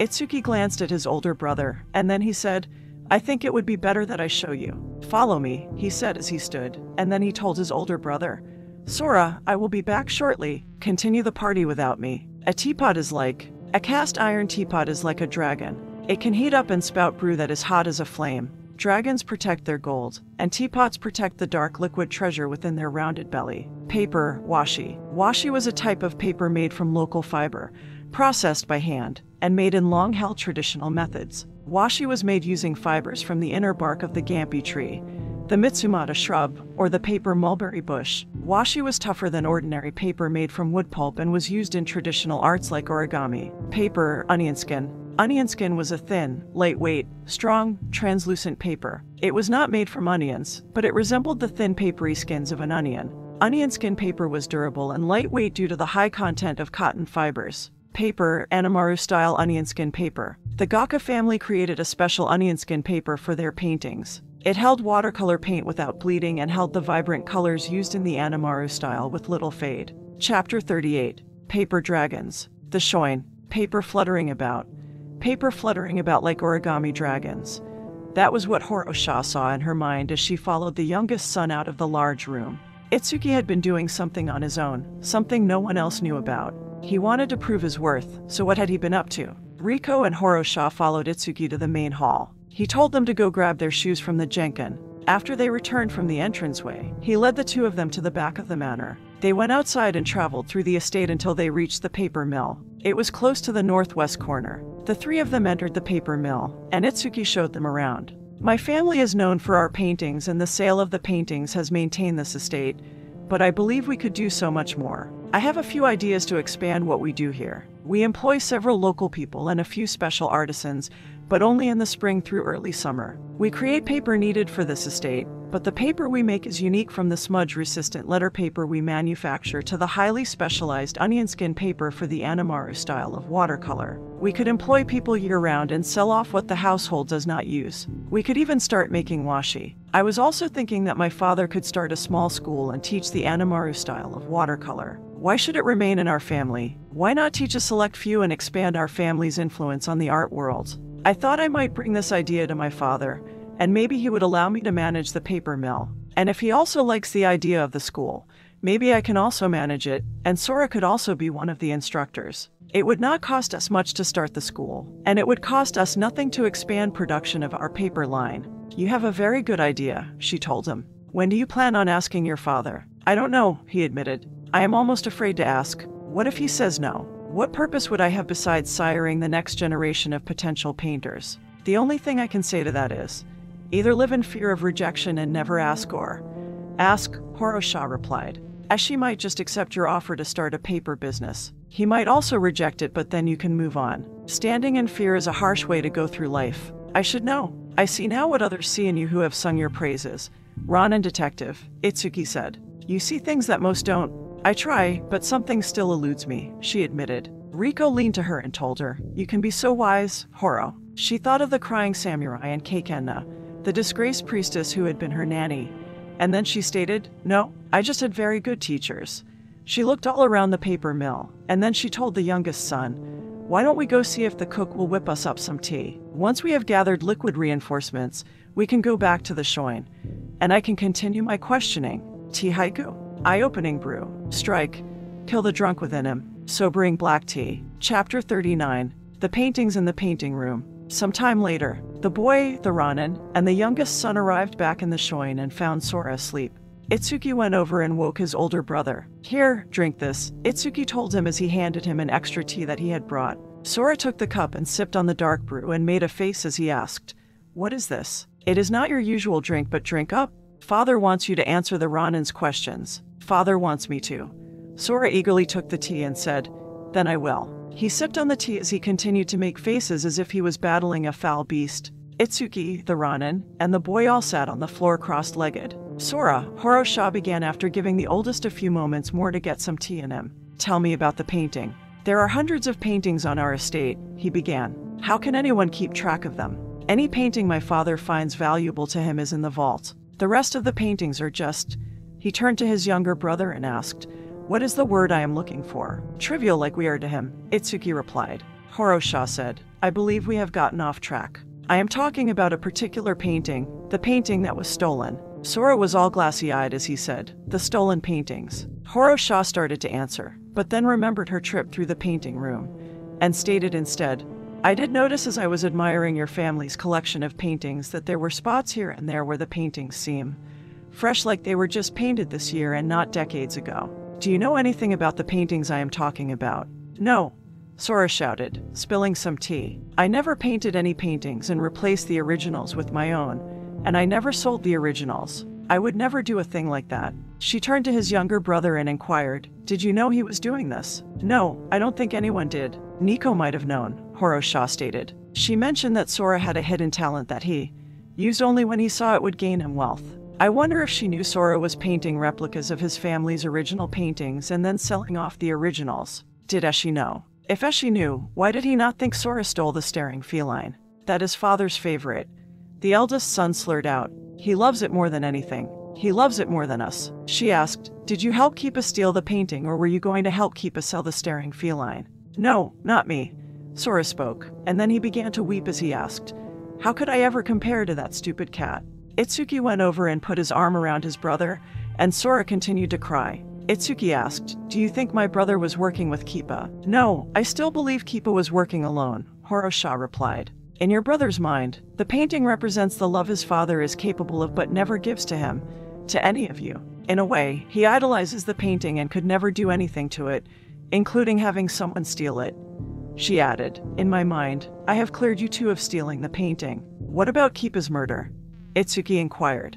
I am almost certain neither of you had anything to do with his death, Horo-sha replied. She paused and considered all the information she had gathered so far, and then she asked, Sora, the steward thinks that you are a ghost. Are you talking about how I sneak in the ladies from town? I am, she replied. How do you do it? Is there a secret entrance onto the estate? Onto the estate? No, but I do use a secret way known as a courtesan wall. It allows me to enter from the back and not use any of the doorways. I see.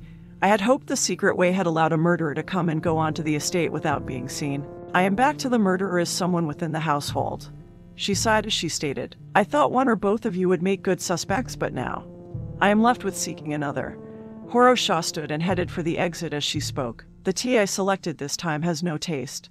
I need a little tea with spice. Life lessons from tea. Truth is always best as freshly brewed tea is always best. Chapter 40. The Mistress of the Manor. The Main Hall. Horo-sha came across one of the housemaids and inquired of her the whereabouts of the mistress. The housemaid said that she believed she was back at the house physician's residence. Horo-sha and Riko headed there next. The boy said, "Horo, you seem bothered." "I am," she admitted. "Something has been bothering me about the interviews we have conducted so far." "Oh, and here is someone I was wanting to talk to again." The housekeeper passed them. "Emery, a few quick questions." Horo-sha called out to her and waited for her to turn and face her. Horo-sha spoke. "You said that Nico wanted to meet you in the orchard yesterday. How do you know this?" "The mistress left me a note on my desk," the housekeeper replied. "Is it a common practice of hers to write you notes?" "It is," the housekeeper answered. "Do you still have the note?" "I should in my office," the housekeeper replied. "Please go find it and keep it on your person." Horo-sha spoke. "I would like to look at it the next time we meet." The housekeeper nodded and continued on her way. The Red Clover residence. The Ronin and the boy arrived at the front entrance to the residence. She remembered her manners, and since there was no one there other than Nico and Sanba, she sent Riko in to request that they continue their meeting. Nico granted her request, and Horo-sha entered the residence. "Before you question me, I have a question for you, Ronin." "Go on," Horo-sha said. Nico questioned her. "Do you purposely hide that you are a woman, or do you just not correct people who believe you are a man?" "I find it easier for others to believe a detective is a man until they are ready to accept that I am a woman." "Do people always accept you?" "No," Horo-sha answered. And then she asked, "Which type of person are you?" "I am the kind of person who will judge you by your results as to whether or not you are a good detective," Nico replied. "As for lying to me by omission, I can forgive it this instance." She turned and motioned to the table both she and Samba were sitting at, and then Nico said, "You made me a promise the last time we met. Will you keep it?" Horo-sha wasn't sure what she meant until the mistress glanced at the boy, and then Horo-sha said, "Riko, go to the cook and let her know we are ready for lunch. You pick this time what we will have if the cook gives you the option. I will meet you at our residence when I am done here." The boy nodded and left. "I thought you had forgotten," Nico stated. "I had until you reminded me," Horo-sha admitted. "Tell me, Ronin, what is your real name?" "Surely it is not Horo-sha for Wanderer. Riko also likes to call me Horo." "I do not believe your mother called you Abacus. What is your real name?" "My mother named me Yoke," she replied. Nico said, "It means breaking dawn." Horo-sha nodded, and then she thought about it and added, "I think my mother named me Yoke. She died giving birth to me. Maybe my father named me Yoke." "No, it was your mother," Nico spoke with certainty. Her gaze became distant as if she was thinking of something dear that happened to her in the past. And then she said, "She would have seen you in her arms and named you on the spot." Horo-sha felt her face flush, embarrassed to have someone say such a nice thing about her. She was embarrassed, but she was also happy to hear the compliment. She believed now more than ever that her mother loved her very deeply, even though they spent little time together. "I always wanted a baby girl of my own," Nico spoke as she withdrew into her thoughts. "I would have named her AI. It means love," Horo-sha stated, feeling the warmth and care the older woman had for a child she never had. Nico nodded and then got all teary-eyed as she said, "I was unable to get pregnant and provide Eshi with another child." Samba reached out and grabbed her friend's hand and squeezed it, knowing the sorrow her friend endured. Nico wiped away a tear as she requested, "Can I call you Yoke when it is just the three of us?" "I would like that," Horo-sha said. "I would like that very much." Chapter 41. Winter Tea. The Red Clover residence. Nico motioned to the table both she and Samba were sitting at, and the Ronin joined them. Horo-sha noticed that Nico had been enjoying strawberries again, for the stems were on a plate. A housemaid came in and cleared the table of the plates, cups, and teapot. The housemaid noticed the Ronin sitting there, and when she returned a short time later, she set out 3 teacups along with a fresh pot of already brewed tea. "You had some more questions for me?" Nico inquired once the housemaid finished with her duties and it was just the 3 of them again. "I did," Horo-sha spoke. "You said that the housekeeper wanted to meet you in the orchard yesterday. How do you know this?" "One of the housemaids delivered a note from the housekeeper while I was in the koi garden," Nico replied. "Do you still have the letter?" "I do not. I left it in the garden." Horo-sha turned to the house physician and asked, "Samba, would you mind going to the garden and looking for the note?" "When did I become your servant?" she questioned. "Samba, please." Nico spoke. "Fine, but my price is that I can also call the Ronin Yoke. I don't want to feel left out." Horo-sha nodded as she coyly smiled. The house physician stood and left the table. Nico asked, "Would you like some tea, Yoke?" Horo-sha felt herself blush again, and then she asked, even though her nose had already told her the answer, Is it Emerald Dragon Empress tea? It is not, Nico replied with a smirk. Does this mean you do not want any? No, Horo-sha replied as she picked up the cup that was in front of her and handed it to the mistress. I never pass on tea. Nico took the cup, set it down, and poured some of the hot liquid into it. She handed it to the Ronin. Horo-sha took it, breathed in the black tea's citrus aroma, and then sipped on the dark brew. What do you think? Nico inquired. It is my own blend. Horo-sha breathed in its scent again, filled with hints of orange, cinnamon, anise, and clove. She took another sip and then replied, It is very good, almost as good as the Emerald Dragon Empress tea. Thank you. It is a very high compliment you have given me, Nico said. I created the blend for winter, but I was craving the flavors, so I had it made. Life lessons from tea. Tea enjoyed with friends is the best tea of all. The soul of tea. I indulged myself, partaking of a winter blend of tea. The smell and taste of the brew drew me into the snowy landscape and crisp, refreshing air. A seasonal time of family. Chapter 42. Written words. The Red Clover residence. The two of them enjoyed the spicy tea, finding a budding friendship, a mother-daughter facsimile in the making. The silence was quiet, but it was also filled with sentiment. Nico waited a few moments, and then she asked, Is there anything you would like to ask me while Samba is gone? Yes, I have 2 questions. The first one is, why did you have your friend follow us? Do you mean Samba? I do. I have observed that she watches over you like an older sister. I also see the care you have for her. What other term than friend is there to describe your relationship? Horo-sha asked, waited on a reply, and when none came, she added, Friends are hard to come by. Cherish them while you can. I had her follow you, for I do not trust you. Do not get me wrong, Yoke. I like you. I see a child I could have had in you, but I do not trust you when it comes to my family. You are hunting for the truth, and I fear when you find some of those truths, you will hurt my family. Do you speak of your older son creating replicas of your ancestors' paintings, replacing them with his own, and then selling off the originals? Nico stared at the young woman, amazed by what she had uncovered already. She asked, What will you do with this truth? Do with what truth? Horo-sha questioned. I have not uncovered anything to report to Eshi concerning the missing painting he hired me to find.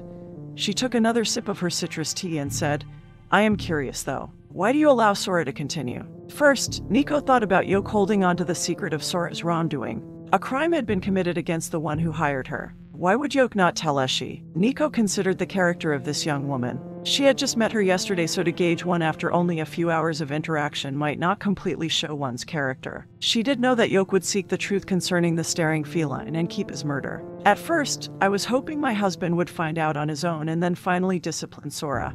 Nico answered. Now, what does it matter what Sora does? He needs a hand to guide him. Eshi abandoned that responsibility long ago.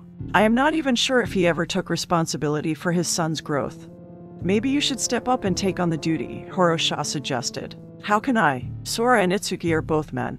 They would never listen to me, and besides, Eshi would never allow me to guide them. Maybe you should just do it without your husband's permission, Horo-sha told her. It seems to me he has locked himself in his studio and away from life. He might be so absent from his life that he will not notice. Nico thought about what Yoke had said, and then she stated, You had a second question for me. Yes, Horo-sha replied. I saw Samba arguing with the new groom today. Do you know what the argument was over? I do not, Nico replied, and then added, She never mentioned arguing with him.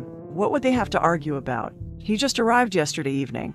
I wondered the same thing, Horo-sha said, and then took another sip of her tea. She smiled as the tea was very good. The house physician returned empty-handed and said, I looked everywhere in the garden, but I didn't see a note. Horo-sha questioned, Are you sure the letter was in the housekeeper's handwriting? I couldn't tell you, Nico replied.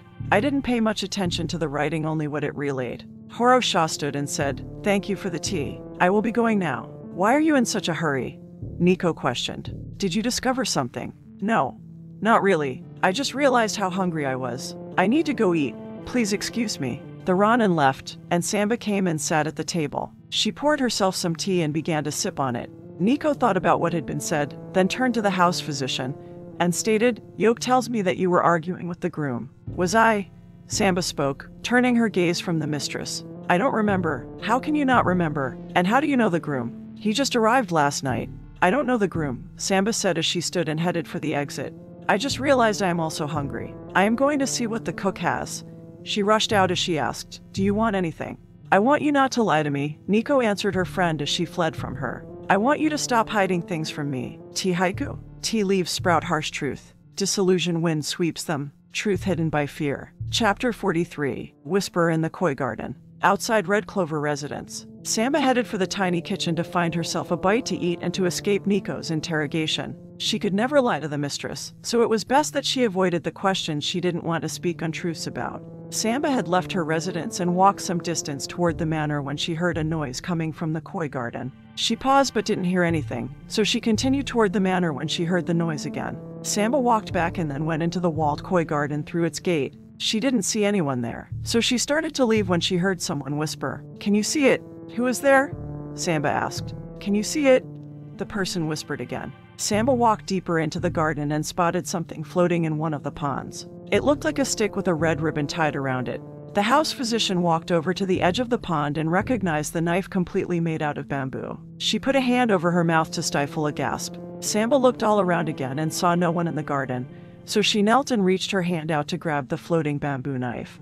But it was just out of reach. Samba scooted closer to the edge, mudding her kimono around her knees as she stretched further. Her fingertip touched the edge of the knife, and she pulled it closer until she was able to grab it. A blur of material fluttered in front of her face, and then the material wrapped around her head as someone pushed her face first into the pond. Samba struggled to free herself of the material as she started to drown. She fought for her life as she knew she only had seconds more to free herself of her watery grave. She tried desperately to pull the material off of her face as she held her breath. Samba remembered the bamboo knife she held and cut across the person's forearm, but the blade made of wood didn't penetrate their clothing. She fought and fought as the seconds ticked by, and then the inevitable happened. Samba inhaled water. Life lessons from tea. Drink tea and be merry when life gives you opportunities. Chapter 44. Another victim. The Red Lotus residence. There was a lightness in the air, or maybe a lightness to her steps, as Horo-sha entered her residence and found Riko there setting up their lunch. Usually, she would marvel over the different types of dishes, but she was distracted by many things and a sense of happiness. Nico might not have known what she had done for her, but Horo-sha felt a deeper connection to her mother than she had ever had before. Her mother, Suai-san, had named her, and she was her mother's breaking dawn. Horo-sha felt the love of the woman she had never known, and this love was very precious to her. "I'm so hungry," Horo-sha said, ready to dig into the food. "I could eat a tiger." "Not if the tiger eats you first," the boy told her. They began their meal, and Riko observed her. He noticed how she seemed much happier than the last time he saw her. "You like Nico, don't you?" he questioned. "I do. She reminds me of my sister, but just older." "So you are saying you see your mom in her?" "My mother, maybe. Or at least the person I thought my mother would be like." "I never knew Suai-san." They enjoyed a few more minutes of eating, and then someone shouted her name. "Horo-sha! Horo-sha!" Gato yelled as he burst into their residence and shouted, "Quickly, come with me. Someone has murdered the house physician." She raced after the new head guard as he ran to the koi garden. "What happened?" she inquired. "I heard a commotion like violent splashing and went into the garden. I saw someone flee over the wall but did not see who. I saw Samba face down in a pond with some material wrapped around her face. Someone drowned her. I dragged her out and removed the material, but she was very still." The koi garden. Horo-sha ran faster than Gato and Riko, and she entered the garden before they did. She entered just as Nico came running in. Horo-sha noticed that Nico's kimono was covered in mud around her knees. Nico ran over to her friend, knelt, and lifted her into her arms. She embraced her and wept over her. "Samba. No, not you. Don't go. Samba, Samba." She rocked her friend back and forth. Horo-sha felt powerless to do anything but comfort the mistress. She put out her hand to touch her shoulder and noticed a white hair. Horo-sha paused, and then Samba spat up water and started to cough. "Turn her on her side," Horo-sha told Nico. Nico laid her down on her side and said, "Samba. Samba." The house physician spat some more water and then opened her eyes and coughed some more. Her eyes then rolled back in her head, and she was out. Gato knelt down and then said, "She is breathing, but I think she fainted." "Carry her to her residence," Horo-sha ordered him. Gato lifted her into his arms and hurried off, and Nico followed by his side. Horo-sha started to follow after them when she spotted the floating bamboo knife with a red ribbon tied around it. It was at the edge of the pond, so she easily fished it out. "What is that?" Riko asked. "I'm not sure," she replied. "A knife of some sort, I believe, but it is made out of bamboo. What would such an instrument be used for?" Horo-sha thought about it but realized she couldn't focus on the mystery when someone was so close to death. "We need to hurry. Riko, go find the steward or the housekeeper and see if anyone else has medical training who is on the estate. Tell them what happened to the house physician." The boy quickly ran out. Horo-sha grabbed the wet material that had been around Samba's head and raced to the house physician's residence that was next door. The soul of tea. I yearn for tea, but my soul aches for my friend to wake up. Chapter 45. Samba. The Red Clover residence. Minutes ago, a happiness Horo-sha couldn't put into words encompassed her. She found a deeper connection to her mother, but the happiness she experienced had been taken away. Someone tried to murder the house physician. A second death had nearly occurred under her usually observant gaze. What was really happening in the Gaka estate? And what did these murders have to do with the missing Staring Feline? How is she?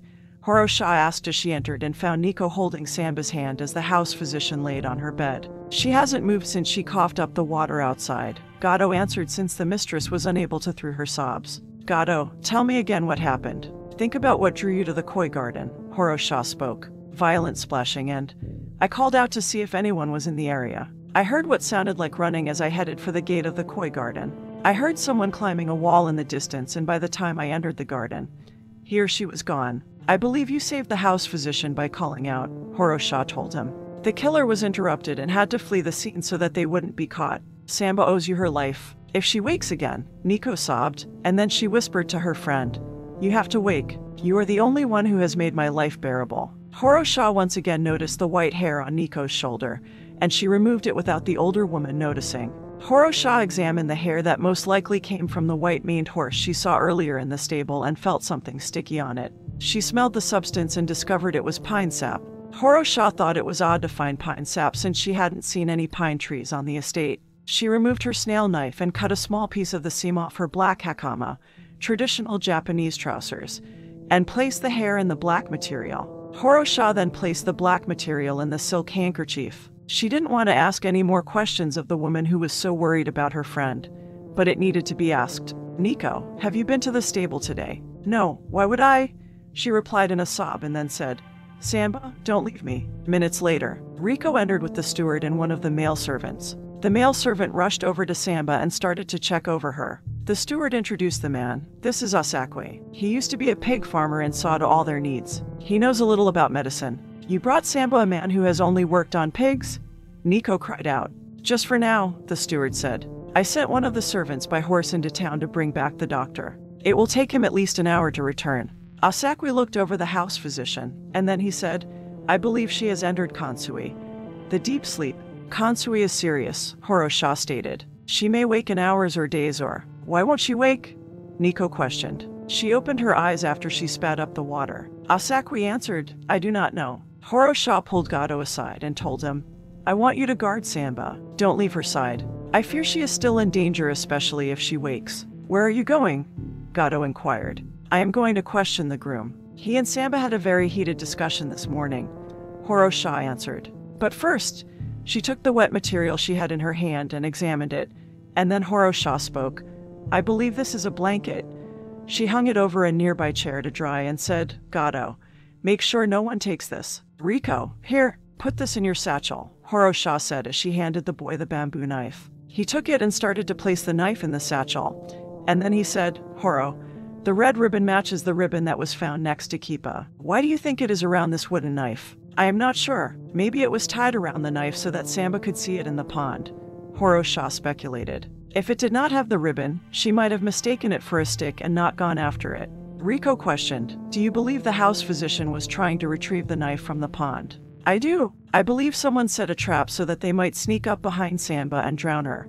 Drown her as if there was meaning behind the drowning as there is meaning with the knife.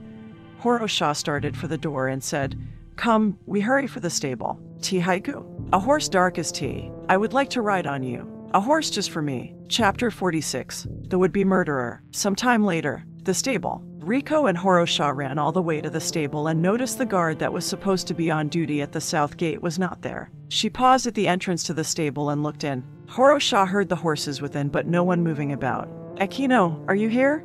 Horo-sha called out to the groom. Akino? She paused to see if he would answer, and when he didn't, she entered the first section and said, Riko, see if any of the horses are out of their stalls. He raced through the first section that housed the horses, checking the stalls with hay in them, and then reported, only the one the servant used to go retrieve the town doctor. She headed to the second section of the stable where the tackle and saddles were stored. Horo-sha upped and stopped when she entered the next area, and then she turned and left. Riko, I need for you to immediately go to the barracks and bring back 3 guards. Tell them the Ronin detective has need of them. What is it? He questioned. Did you find the groom? I did, she replied. Aquino is dead. Riko started to go into the next room, and she told him, do not go in. You do not want to see. You will not be able to unsee. Please go to the barracks. He wanted to go in and look, but he obeyed her, turned, and ran off. Horo-sha waited until she heard him running in the distance, and then she went back into the tack room. The groom was lying on his back with his arms spread out in a cross. Ropes were around his wrists, and the ropes had been tied to nearby posts. A wound was in his stomach, and a bloody spear laid beside him. He was also gagged. Horo-sha stared at him, and since she was alone, she allowed herself to feel emotions of failure, shame, ineptness, and sadness. She allowed herself to feel these, and a tear ran down her face. She wiped it away before it had a chance to fall off of her cheek, and then she pushed those emotions down. Horo-sha tucked them away so that she could do her job. She walked around his body, making sure not to disturb it. Where he was pierced, it looked as though he bled slowly and died equally as slow as if death had been measured out to him. Would the killer have watched him die? Or would they have left and abandoned him to die alone, die knowing he couldn't save himself? She went over and removed the gag and found nothing in his mouth, but did notice that he had a wound on the back of his head similar to Kipa's head wound. As with Samba, the killer was committing the murders in different ways and leaving behind different items. Different clues as to why they were doing what they were doing. Horo-sha still didn't understand why they would leave intentional clues. Did they want to be caught, or were they leaving behind a message that was intended for her or someone else? Maybe the items had no meaning, or maybe they were part of a larger picture. She still couldn't see the painting, only the deliberate strokes of depth and shape. It was almost as if the painting was larger than she thought. The area she was meticulously looking at would never take shape as she was too close to see it. She needed to take a step back. Horo-sha walked around him again. Was the groom killed before the attempt on Samba's life, or after, or a little of both? Did the murderer run him through with the spear, go attack the house physician, and then return later? She walked around him once more and discovered something in his right hand. A coin was there, an 8 copper. She picked it up and saw that the coin left behind a brand of itself in his palm. Someone had superheated the coin and branded the groom's palm with the 8 copper symbol. It looked like the brand was placed there after he died. He never struggled as the mark was branded cleanly with no double marks. Maybe she was right. Maybe the killer tied him up, ran him through with the spear, and then returned sometime later. Maybe after they tried to kill the house physician. Horo-sha removed the silk handkerchief from her kimono and added the coin to the other items. 8 copper. She spoke softly. 8 copper.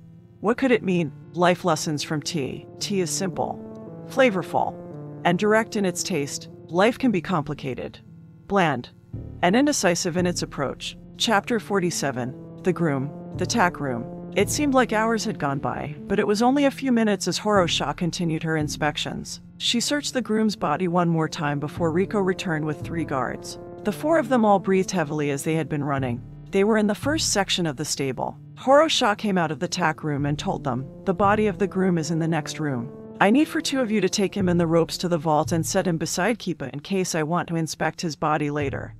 She focused on the 3rd guard and said, I need for you to find the guard who should have been on duty at the south gate.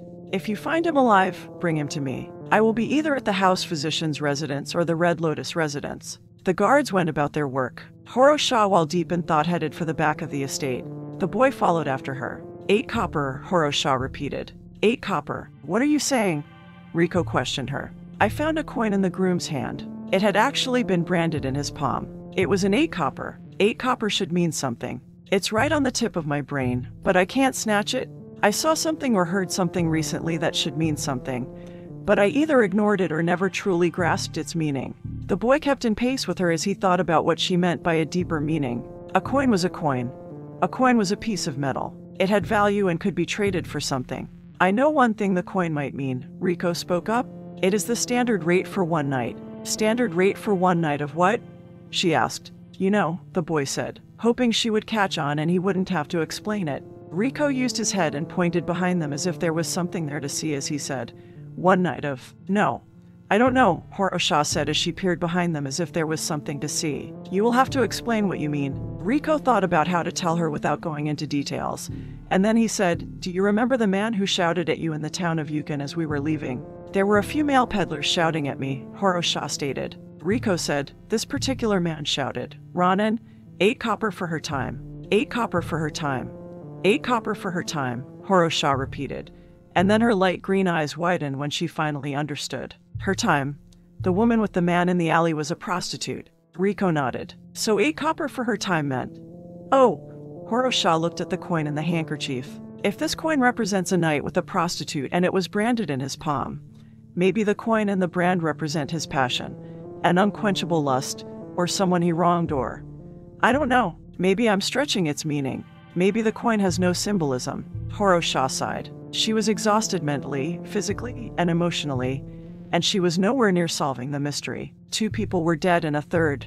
Samba could still die. Horo-sha walked faster as she wanted to check on the status of the house physician as she continued thinking. One murder could be connected to the theft, but someone tried to kill 2 more people who had no connection to the painting, and this person succeeded in killing the groom. Maybe that was it. Maybe the murders had nothing to do with the stolen staring feline. Maybe she had been wrong all of this time. Maybe she was not examining 1 puzzle but 2. She would have to start over. No. She would have to take all the clues from the murders and start a different investigation. An investigation not into a thief but an investigation into a bloodthirsty killer. The soul of T. I looked into the depths of T and it peered back at me. What did it see? Chapter 48. Checking on the house physician. The Red Clover residence. Samba was still in the grip of Kansui when Horo-sha and the boy returned. Nico had stopped crying, but she was still holding her friend's hand. Gato stood guard over them. The steward had left to tell Eshi about the attempt on the house physician's life. Asakui was still there, but all the once pig farmer was doing was taking Samba's pulse. Nico turned as the Ronin and the boy entered, and then she questioned, what did the groom have to say for himself? Horo-sha glanced at Gato, and then she answered, the groom is dead, murdered. Horo-sha walked over to the wet blanket and examined it more closely without taking it off of the chair. And then she said, this looks like a baby blanket. She had asked for the bamboo knife from Riko on their walk back to the residence and looked over its edge as she questioned, and what sort of knife is this? The knife you have is a knife a midwife would use to cut the umbilical cord of a newborn. A man answered as he came in followed by a male servant. I am Gyro the town doctor. What can you tell me about my patient? Nico and Gato started to explain the situation to the doctor, and their voices faded in the distance within Horo-sha's mind. A knife for an umbilical cord and a baby blanket. An earring that represented Boy's Day. 3 silver coins paid to silence Kipa for something he knew or something he did. And the last clue, the 8 copper. The painting, whose strokes had taken no form, was starting to take shape. Horo-sha turned and left, heading for Eshi's studio. She needed to talk to Eshi. She needed to talk to the man who had hidden himself away in his turtle tower. Life lessons from tea. Tea can be served hot or cold, but a temper always runs hot. Chapter 49. The Turtle Tower. The Yellow Lotus Studio. Confusion mixed with a dash of anger whirled within her mind. Horo-sha had never had a case where things eluded her so. Her emotions were more active than usual, but she didn't think that was the reason for her incertitude. Something else was at work here. Someone who was painting a picture. Riko and Horo-sha arrived at the center of the estate, and she didn't worry about protocol or respecting his position as master of the manor. Horo-sha barged in without anyone announcing herself and found Eshi talking with the steward on the 7th and highest level of the studio. The master of the manor turned and told the Ronin, it would seem I should have gone with the samurai detective. 2 are dead and the house physician will most likely never wake up. I would not give up on Samba so easily, Horo-sha told him with vexation thick in her tone. Why have you come to see me? Eshi questioned, mirroring her outrage but for a different reason. The Ronin was taking an air of indignation against him, and he didn't like it, especially coming from a young woman. Eshi questioned as if he had nothing to be wrong about. Are you here to tell me that this case is too much for you? Are you here to tell me you will be abandoning it without retrieving my painting? 2 people are dead, she told him with growing contempt, and someone who has taken care of your family was nearly killed. How can you talk about the painting? Someone is murdering the people around you. You are wasting my time and yours if that is all you came to tell me, Eshi spoke, waving the Ronin away as if Horo-sha was one of his housemaids. She said, already knowing her failures, I am not giving up, and I am not here to tell you any excuses as to why I have not solved these cases yet. Cases? Yes, I believe the murders have nothing to do with the stolen painting, Horo-sha told him. Someone has come to your estate for a purpose I cannot grasp yet. I need to know if there is a reason that anyone would try to hurt you or your family. Does anyone have a grudge against you? A grudge? No. I also know of no one who would want to hurt me or my family. Tell me about your family, Horo-sha spoke. You asked me this before. Answer me with the knowledge you have gained since last we talked, Horo-sha told him. I do not understand your request. Tell me who your sons are. What kind of men are they? And tell me the person your wife is, Horo-sha rephrased. My sons, Sora and Itsuki are. They are? I don't know what kind of men they are. A fault you need to own up to, Horo-sha told him. Tell me about Nico. Nico. What first attracted you to her? Horo-sha questioned, urging him to explore his past. Her smile, as she replied as a distant memory grabbed hold of him and kept him a willing prisoner of the bygone years. It did not matter how dark my mood was. Once I saw her smile, it was like sunshine had burned away the night. Tell me more. My first wife had passed, leaving me with Sora and Itsuki to raise on my own. I was lonely and my grief caused me to seek companionship, someone to comfort my sorrow. I thought I had found someone during my first days of mourning, a bird with beautiful plumage, but she was not the one. As she peered at the Ronin as he debated telling her a secret that could take down his entire family, he turned to the steward and said, "You can leave us. I will continue my conversation with the Ronin alone. Love haiku. My heart is aflame. My thoughts long for my dear love. My heart, turtle dove, the soul of tea." I thought I saw a man who only indulged in his art, a man consumed by his work as I am consumed by mysteries and tea. I saw another side to him, a side with a beating heart. Chapter 50, Crimson-Lit Streets. The Yellow Lotus Studio. Horo-sha sensed the master of the manor wanted to divulge something to her, something of a sensitive manner. So she had Riko leave with the steward. She ignored the protocol that dictated a woman should not be left alone with a man who was not her husband or family member. Time had become a nuisance that might grow into something far worse if she didn't quickly solve these cases. As she continued, once it was just the two of them, but he was sidetracked by the empty paper on his desk and said, "The painting will not speak to me. I have let too many things distract me." She glanced at the empty painting that was waiting on the first stroke to begin its journey to completion, and then she said, "Your sons are not a distraction. Of what I hear, you hardly see them." "I am not speaking of them," he replied. "Are you speaking of your wife, Nico has become?" As she began, as his face bore the weariness his wife's accusations had placed upon him. "Her words weigh heavily on my mind," he admitted with contempt. His expression became grim as he declared with no emotions, "So much so? I had to do something to alleviate myself of her distraction." His words concerned Horo-sha, so she asked, "What sort of words bothered you?" "The very thing that I wish not to do," as she replied. "Nico wants me to turn my attention away from my work, my family's legacy, and devote my attention to my sons. She claims that they need my guidance. They are men, not boys. What sort of guidance do they need from me?" Horo-sha sensed he wasn't asking her advice. The master of the manor did not want to change the course he was on. He wanted to remain in his turtle tower. She decided to move her investigation forward instead and asked, "What did you do to alleviate yourself of her distraction?" "I did something no husband should ever do to his wife. As she spoke and then pulled from his thoughts a split second before his complete confession. A hint of guilt. That was all she saw. Only a hint. He did seem to feel guilty about something, but as she was more determined to move forward with whatever he had set in motion than any reversal of deeds. Horo-sha knew he would say no more on that matter. Not at this time. She would have to figure out a way to come back to his deed in this discussion at a later time. She remembered the reason as she sent the steward away, and she said, "You were talking about the time after your first wife passed." I was, as she spoke, eager to leave the current conversation. He paused and then began. "As I said, I was lonely and my grief caused me to seek companionship, and I sought this companionship in a faraway town. The crimson-lit streets were all aglow as if cherries had set the night ablaze, and that first evening was the night I saw her. I never looked at another once I found her. I immediately fell in love with her, and I found in Nico someone equally lonely, but she also had He smiled as he stated, "warmth and cheerfulness about her that I wanted in my life. I made sure no other man could have her, but it wasn't enough. She was not free as I, but she was also not completely trapped. Money could solve all our problems. I eventually asked her to marry me, and once I eliminated her debt and she took care of a family matter, we left her town. We married in a town I had never been in before, and then we came back here. Do any of your servants or your sons know of her origins?" Horo-sha questioned. "I don't think so. If her origin ever got out, her reputation would be ruined. The whole Gaka family's reputation would be ruined. And yet you still took her as your wife," Horo-sha mumbled, considering the character of Eshi.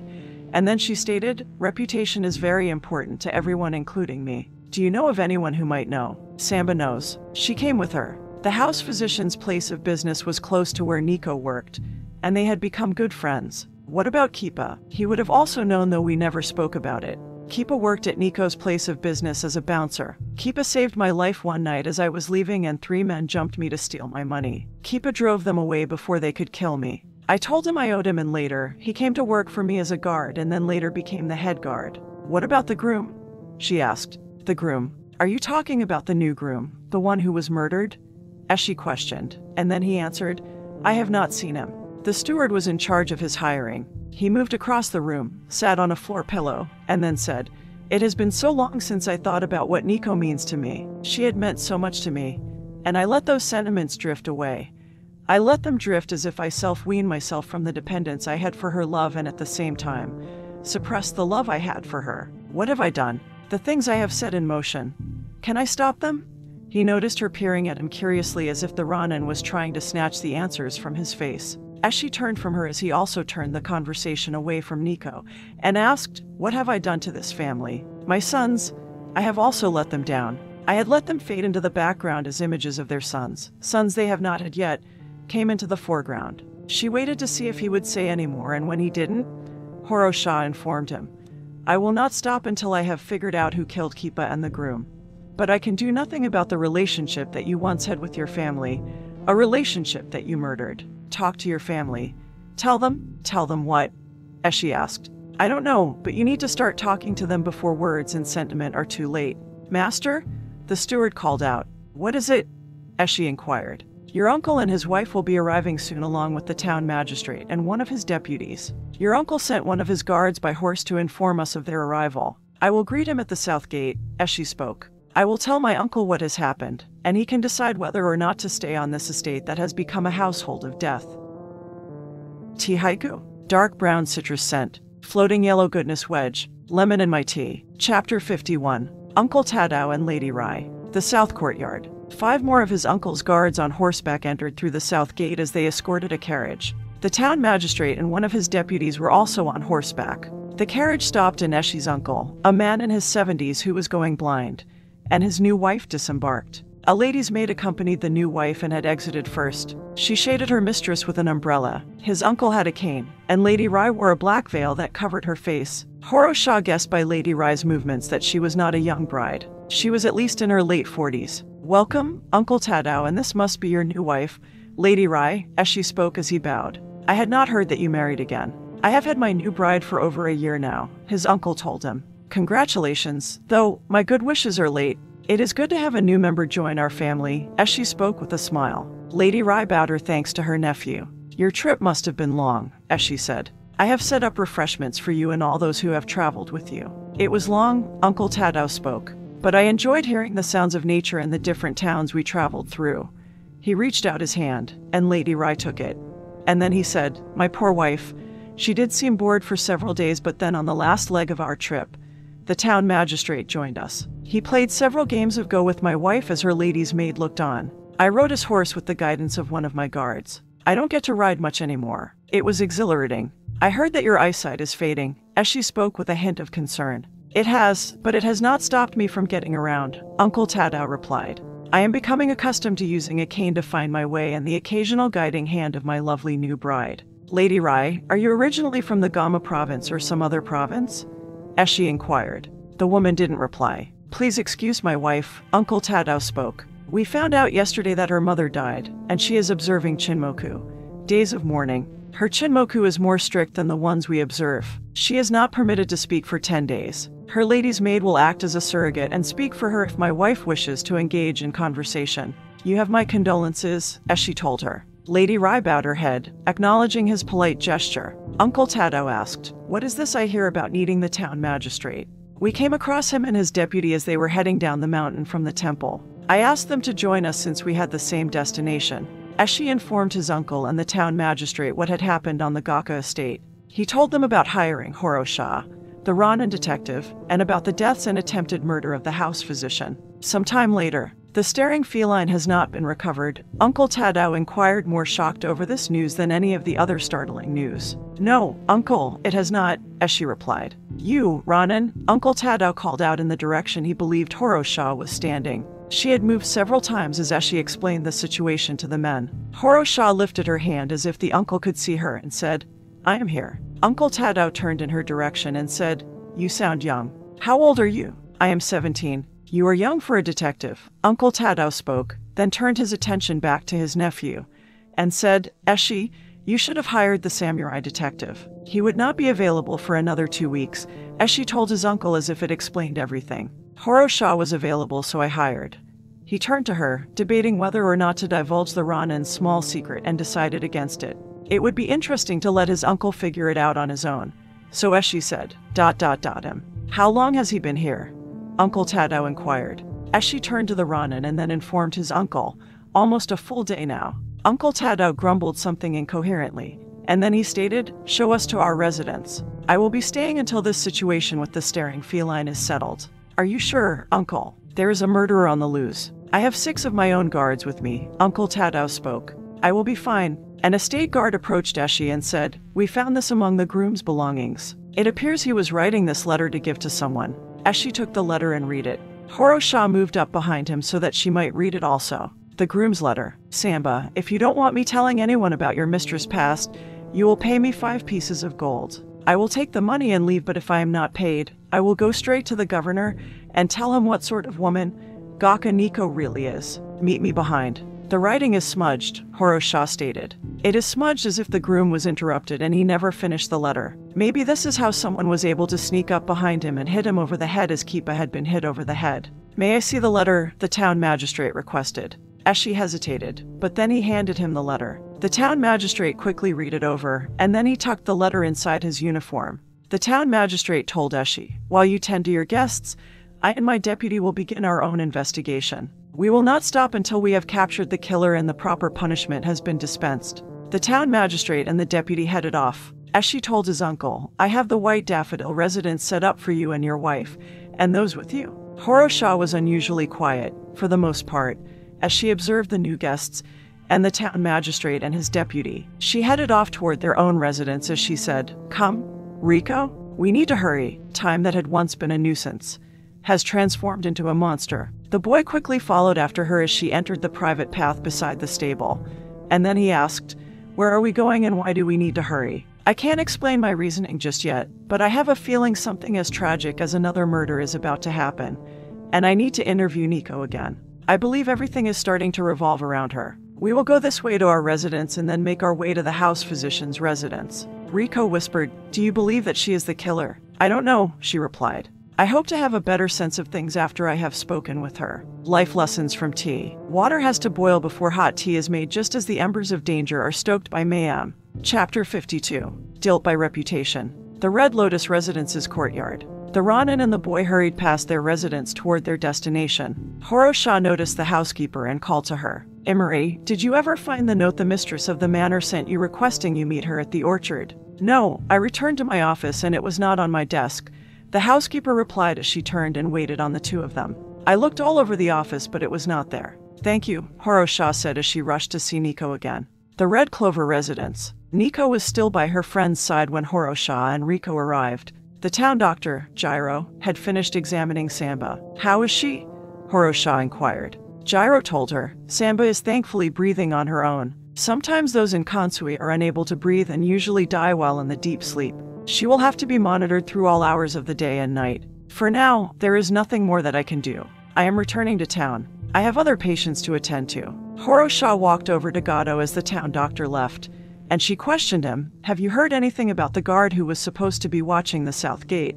Gato answered, I just received a report that he has not been found. She nodded and then walked over to the mistress of the manor and said, Niko, I need to talk to you about something of a sensitive nature. I thought this might be the case. She spoke and smiled, turning in her seated position next to her friend. I am beginning to discover that you see things that most do not.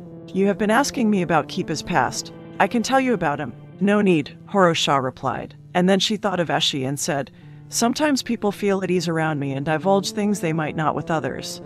She looked to Riko and thought about telling him to leave, but he was her apprentice. She should not keep things from the boy that had to do with the case. She said, Gato, could you please step outside? The new head guard went outside, knowing the Ronin wanted to talk to the mistress alone. Horo-sha waited a few moments and began. The clues I have been gathering have been pointing towards someone or something. I believe, Niko, they have been pointing at you. Do you believe that I am the killer?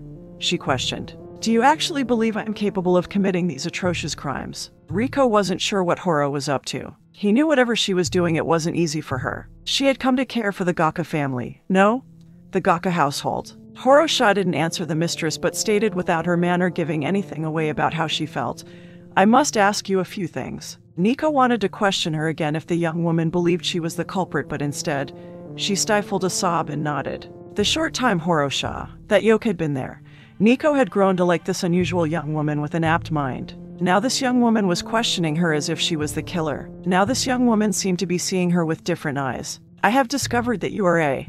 Horo-sha spoke and then whispered, "former prostitute." She stated in a normal voice, "as she came across you," and Nico put a hand over her mouth, shocked to discover that Yoke had uncovered her closely guarded secret. She had thought Yoke wanted to know about Kipa's past, but the young woman must already know and know how they were linked. Nico feared how this young woman would see her now. Horo-sha paused in her interrogation as she noticed the unintended reaction to her statement. The matter they were speaking about was more sensitive than she realized. Sometimes she could be so blunt, a double-edged trait, a trait that could help and hurt. Horo-sha thought about taking back her statement, somehow rephrasing it, but she needed to stay on task, not give in to her emotions. She decided to move forward. Horo-sha began again, "as she came across you and fell madly in love with you. He didn't care what you were and eventually proposed and then settled your debt with the brothel. He brought you back, not as a courtesan or a concubine, but as his wife. As she made you a lady and mistress of the manor. He loved and cherished you. He might have back then, but he no longer cherishes anything but his art and the art his family once created." Nico spoke with contempt of things that were not flesh and blood. "What you say was true, and because of that, I believe it is a possibility that you became jealous of his art. Do you believe I killed Kipa and the groom and tried to kill my friend to somehow get back at my husband?" Nico inquired, and then she set her friend's hand on the bed and stood to face the Ronin detective on more equal ground. "Do not forget about the painting he cherished, Staring Feline, was stolen." Horo-sha added to the list of crimes and then gauged the older woman's reaction. Tears streamed down Nico's face as she spoke. "Tell me why you believe I killed those people. I have another question for you before I answer any of yours." Horo-sha replied and went right into her interrogation. "When Samba was drowned in the koi garden, I noticed as you entered the garden that your kimono was dirty around the knees. I see that you had a housemaid bring you new clothes and you changed out of that kimono. How did the other kimono get dirty?" I fell. "I fell after I tripped," Nico replied. "It is as simple as that." Horo-sha studied her reaction to her inquiry, and then she said, "For most, it would be a simple matter. But I believe in your case, it is not. Why did you fall?" "I said I tripped," Nico spoke angrily. "It is as simple as that. I discern that this subject is very touchy for you, so I will come back to it at another time," Horo-sha said. "Tell me about the groom. You are relentless in asking about him." Nico spoke as her usual restrained demeanor unraveled slightly. "I have not seen him. I have not been to the stable. I don't know who he is. I did ask Samba why she was arguing with him, but she wouldn't tell me." Nico replied as she looked at the house physician helplessly lying on the bed. Tears streamed down her face as she said, "I cannot believe that you think I would ever hurt Samba. She is my friend." Horo-sha paused as she decided she had taken this necessary ruse far enough, and then she smiled and stated with certainty, "Nico, I said that it appears, not that I believe that you did all those things. I believe reputation is very important to you, but I believe friendship, respect, and love are much more important to you." Horo-sha decided she could comfort and ease some of the concerns of the older woman and spoke, "Nico, your previous occupation does not bother me. I see you no different. You are still the Nico who scolded me for being disrespectful to your position in this household. You are still the Nico who refused to let me drink Emerald Dragon Empress tea." The mistress wiped the tears from her eyes and said, "You mentioned 2 instances where I was horrible to you and not at all kind. No, I mentioned those 2 instances because you cared enough not to let me run around like some wild child. I was a stranger to you then, and I am a friend to you now. Why are you telling me all of this?" Horo-sha stated, "As I said before, the clues I have been gathering have been pointing toward you. I have considered all of the clues, including the unsent letter from the groom. Nico, I believe someone is trying to frame you. The soul of tea. I stare at my new friend. A friend I just interrogated. I would like to have tea with her again, but first, I must remove the assertion of murderer that someone has attached to her." Chapter 53. Framing the Prize Painting. The Red Clover Residence. Riko knew how hard it was for Horo-sha to keep questioning Nico as if she was the guilty party. He didn't completely understand why she seemed so harsh. Riko decided to be quiet about it and observe. He was Horo's apprentice, and he was there to learn, "Nico, I believe someone is trying to frame you." "Trying to frame me?"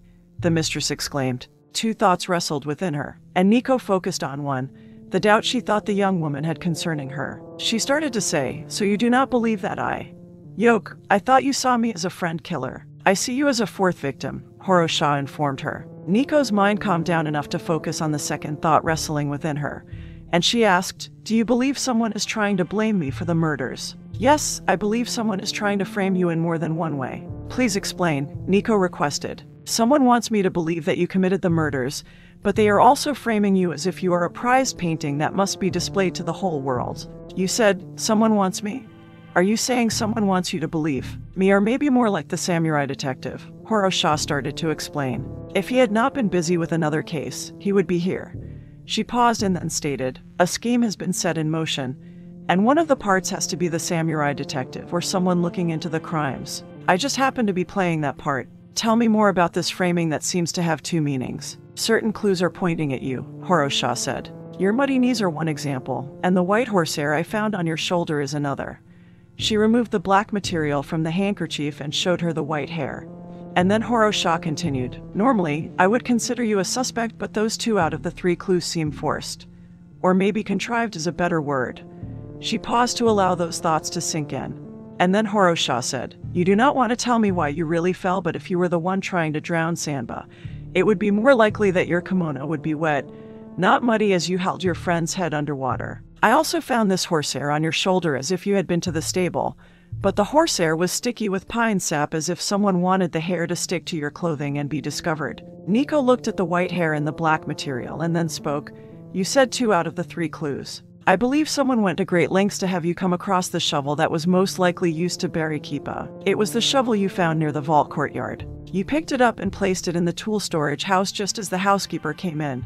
"I don't understand," Nico said. "You and the housekeeper both told me when I interviewed you about Kippa's death that the other had sent a message. You were both right, and you were both wrong. I don't think the housekeeper sent you a message to meet her in the orchard, and I don't believe you sent her a message to meet her in the orchard." Nico thought about it and then stated, "Someone else sent the messages." Horo-sha nodded. "I get it now," Riko spoke excitedly. "Horo, you are saying someone planned for Gaka Nico to come across the shovel and have it in her possession just as the housekeeper came across her. But that would mean, it would mean that we are dealing with someone who has engineered a complex plan.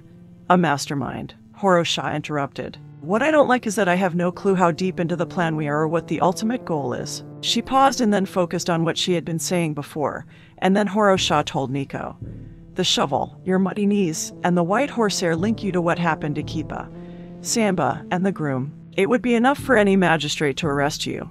She glanced at Riko, thinking about what she had said about time, and then Horo-sha informed Nico, "If you haven't heard, I should tell you that the town magistrate is here along with Uncle Tadao and his wife, Lady Rai." Nico considered what the Ronin had said and asked, "Who would do such a thing and why?" "I don't know," Horo-sha replied as she glanced at the table and noticed one of the housemaids had brought in some tea, perhaps when she brought the mistress a change of clothes. A tray was on the table with a cloth over it to keep the heat in. Nico, I will make you some tea. You should rest. You have not left your friend's side since the incident." Horo-sha urged her, "Come drink some tea. Life lessons from tea. Tea. Easily shared as a conversation." Chapter 54. The scheme moves forward. The Red Clover residence. Tea was in order, so Horo-sha didn't wait on a reply and removed the cloth from the tray. She found a reddish-pink cast iron pot decorated with a cherry tree in full bloom. Also on the tray were 4 matching cast iron cups. She removed the lid with the aid of the cloth and added tea leaves from a canister. Steam came out of the pot, for the water was still very hot. 5 minutes went by as the leaves brewed, and then the tea was ready. "Nico, I misspoke before," Horo-sha stated as she poured for the older woman. "As she didn't need to make you a lady. You were always a lady?" She wasn't used to saying such things to people or interacting with people beyond solving mysteries for them, so what she said, it made herself blush. Horo-sha was still very socially awkward but spoke from her heart. "I mean to prove your innocence. I believe Eshi will also stand behind your innocence. He has finally remembered his family and how important all of you are to him." The Ronin poured the boy and then herself a cup of tea. Horo-sha knew why she loved tea so much. It was something easily shared and provided time to spend with others. She remembered the time she spent with the crying samurai and the priestess over a hot cup. She easily asked questions back then, for she was a very curious child, but Horo-sha found socializing beyond tea was a very hard task. Tea brought an ease to conversations, and over the years, she learned to talk to others as if she was always having tea. Riko sipped on her black tea, and after some time had gone by, she said, "I started to suspect my past might have something to do with the murders when the town doctor explained what the bamboo knife was used for. I heard you tell the boy that you believe the bamboo knife was used to lure Samba to the edge of the pond so that someone could drown her." Horo-sha nodded, and then she thought of a question and asked, "What did Samba do before she came to live on the estate with you and became the house physician?" "She was a midwife," Riko replied as another secret was hinted at, and then she realized something that was spoken earlier, and stated, "You said before that what I said about Eshi only caring about art was true as if it was in the past." "I did because it is no longer true," Horo-sha spoke. "I had a long talk with your husband. I believe he realizes that he can only have one important thing in his life that trumps everything else. I believe he realizes he must choose between his family and his obsession with the Animaru style. He can't be devoted to both. One must take precedence." "Are you saying that he has decided which should take precedence in his life?" "I am," Horo-sha replied.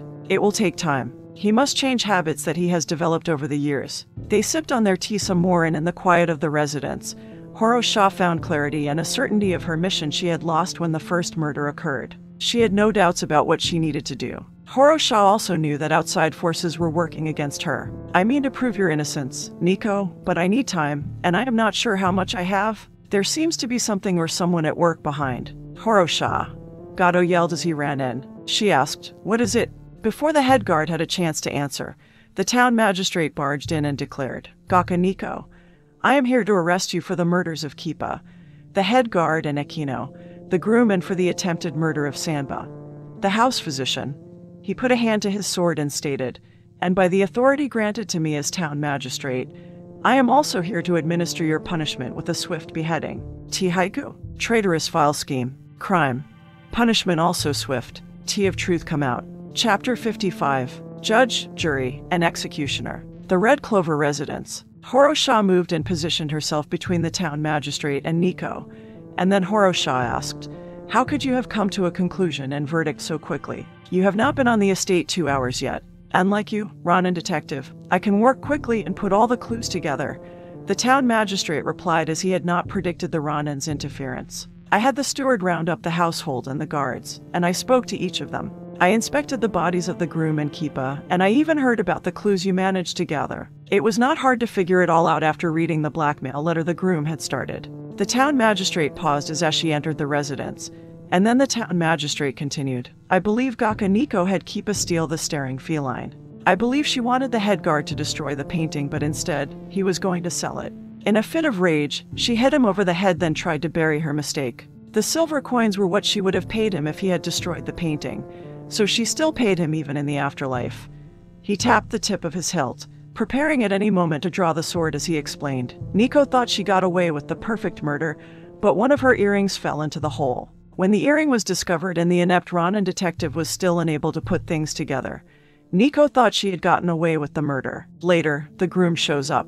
The groom knew nothing about Riko being a psychopathic killer, but he did know a secret about her that he thought he could profit off of. "It is a secret I still have to figure out. He along with Samba were going to blackmail Riko, but Riko eliminated them before they had a chance to bring to light her secret. I mean, she has almost eliminated both of them. She is waiting for an opportunity to finish off the house physician." "All of that is a lie," Riko declared. "I killed no one, and I never hired Kipa to steal the painting." "You have done everything that I have stated," the town magistrate told her, and then he directed his attention to the Ronin and ordered, "Move aside. I am here to administer her punishment." Panic set in. What motivation could be behind this new ploy to swiftly take Riko's life? Horo-sha could barely think. The cat painting. No. Maybe. What could be the ploy? What would? Revenge. Someone was out for revenge, and Riko's life was the focal point of this retaliation. Time had become a monster, an ogre of reprisal and quick retribution. The terrifying beast that represented a sensation of failure and blindness had taken the form of a large, hideous monster. It had escaped the labyrinth of her mind and was rampaging through her heart. Horo-sha had to think in haste, and she told Eshi, "If you love your wife, quickly take your fastest horse, ride to town, and have the governor hold off her execution. Quickly go, Eshi. I will safeguard your wife until then." The master of the manor just stood there as if he believed in his wife's guilt. Horo-sha thought he would immediately rush off, But maybe she misgauged his love for his family. Or maybe it wasn't his wife's innocence that he didn't believe in. Eshi doubted her ability as the Ronin detective. Horo-sha had not been able to solve one thing, and in Eshi's eyes, the Ronin was inept because the one he hired couldn't even find his stolen painting. She was forced to use the one thing she had safeguarded as leverage in case she needed to force Eshi to speak the truth to her. "I know where your painting is," Horo-sha blurted, and the confusion on Eshi's face became an expression of outrage and disbelief. She continued, hoping to lure him into doing what was right. "When you return with the governor and the governor has stayed your wife's execution, I will give you the painting." Eshi looked as if he doubted the Ronin, so she added, "On my honor, I know where the painting is." The master of the manor looked as if he still doubted, not the Ronin's word but Horo-sha's ability to solve the mysteries. She would have to set her pride to the side if she was going to save Nico. So she pleaded, "Give Riko enough time to find the samurai detective. Lord Tante owes me a favor. He will immediately come. Please, give the boy enough time to find him so that the samurai detective can prove your wife's innocence." He still didn't say anything to her, and just as she was going to get on her knees to beg, Eshi turned and hurried out. The town magistrate laughed and said, "I know you would have no pride as a Ronin, but I thought at least you would have pride as a detective." Riko started to say something as he put a hand to the tanto tucked in his sash, and she shook her head so he wouldn't draw the knife and come to her defense. Horo-sha knew what she had done, but there was no other way. She would worry about her reputation later. She had to save Nico. "Riko, go borrow a horse from the stable if you are able to ride, and go to my sister's. Sakura should know where the samurai detective is. Find Lord Tante and bring him here. Hurry." She could tell the boy wanted to argue, but he turned and ran for the door. She noticed Riko wiped his eyes with his arm as if he had been crying. Horo-sha turned her attention to the town magistrate as she told Nico, "I was wrong before. I am not playing the part of the detective. It would seem that the town magistrate has taken that position in the scheme." "I am not sure what you are talking about," the town magistrate began, and then he questioned the Ronin, "But I would like to know just how are you going to stop me?" Horo-sha unsheathed her sword as she turned to the new head guard and shouted, "Gato, bar the door and let no one else in." She placed both hands on her hilts and told the town magistrate, "I will do what I have to. You will not be executing Nico while I am still alive. The soul of T. I am blind to the truth. The scheme is prevailing against me. I am afraid my friend will die because my apt mind cannot see. The end." Next, How to Frame a Murder's Conclusion, Part 2. Household of Death Mystery.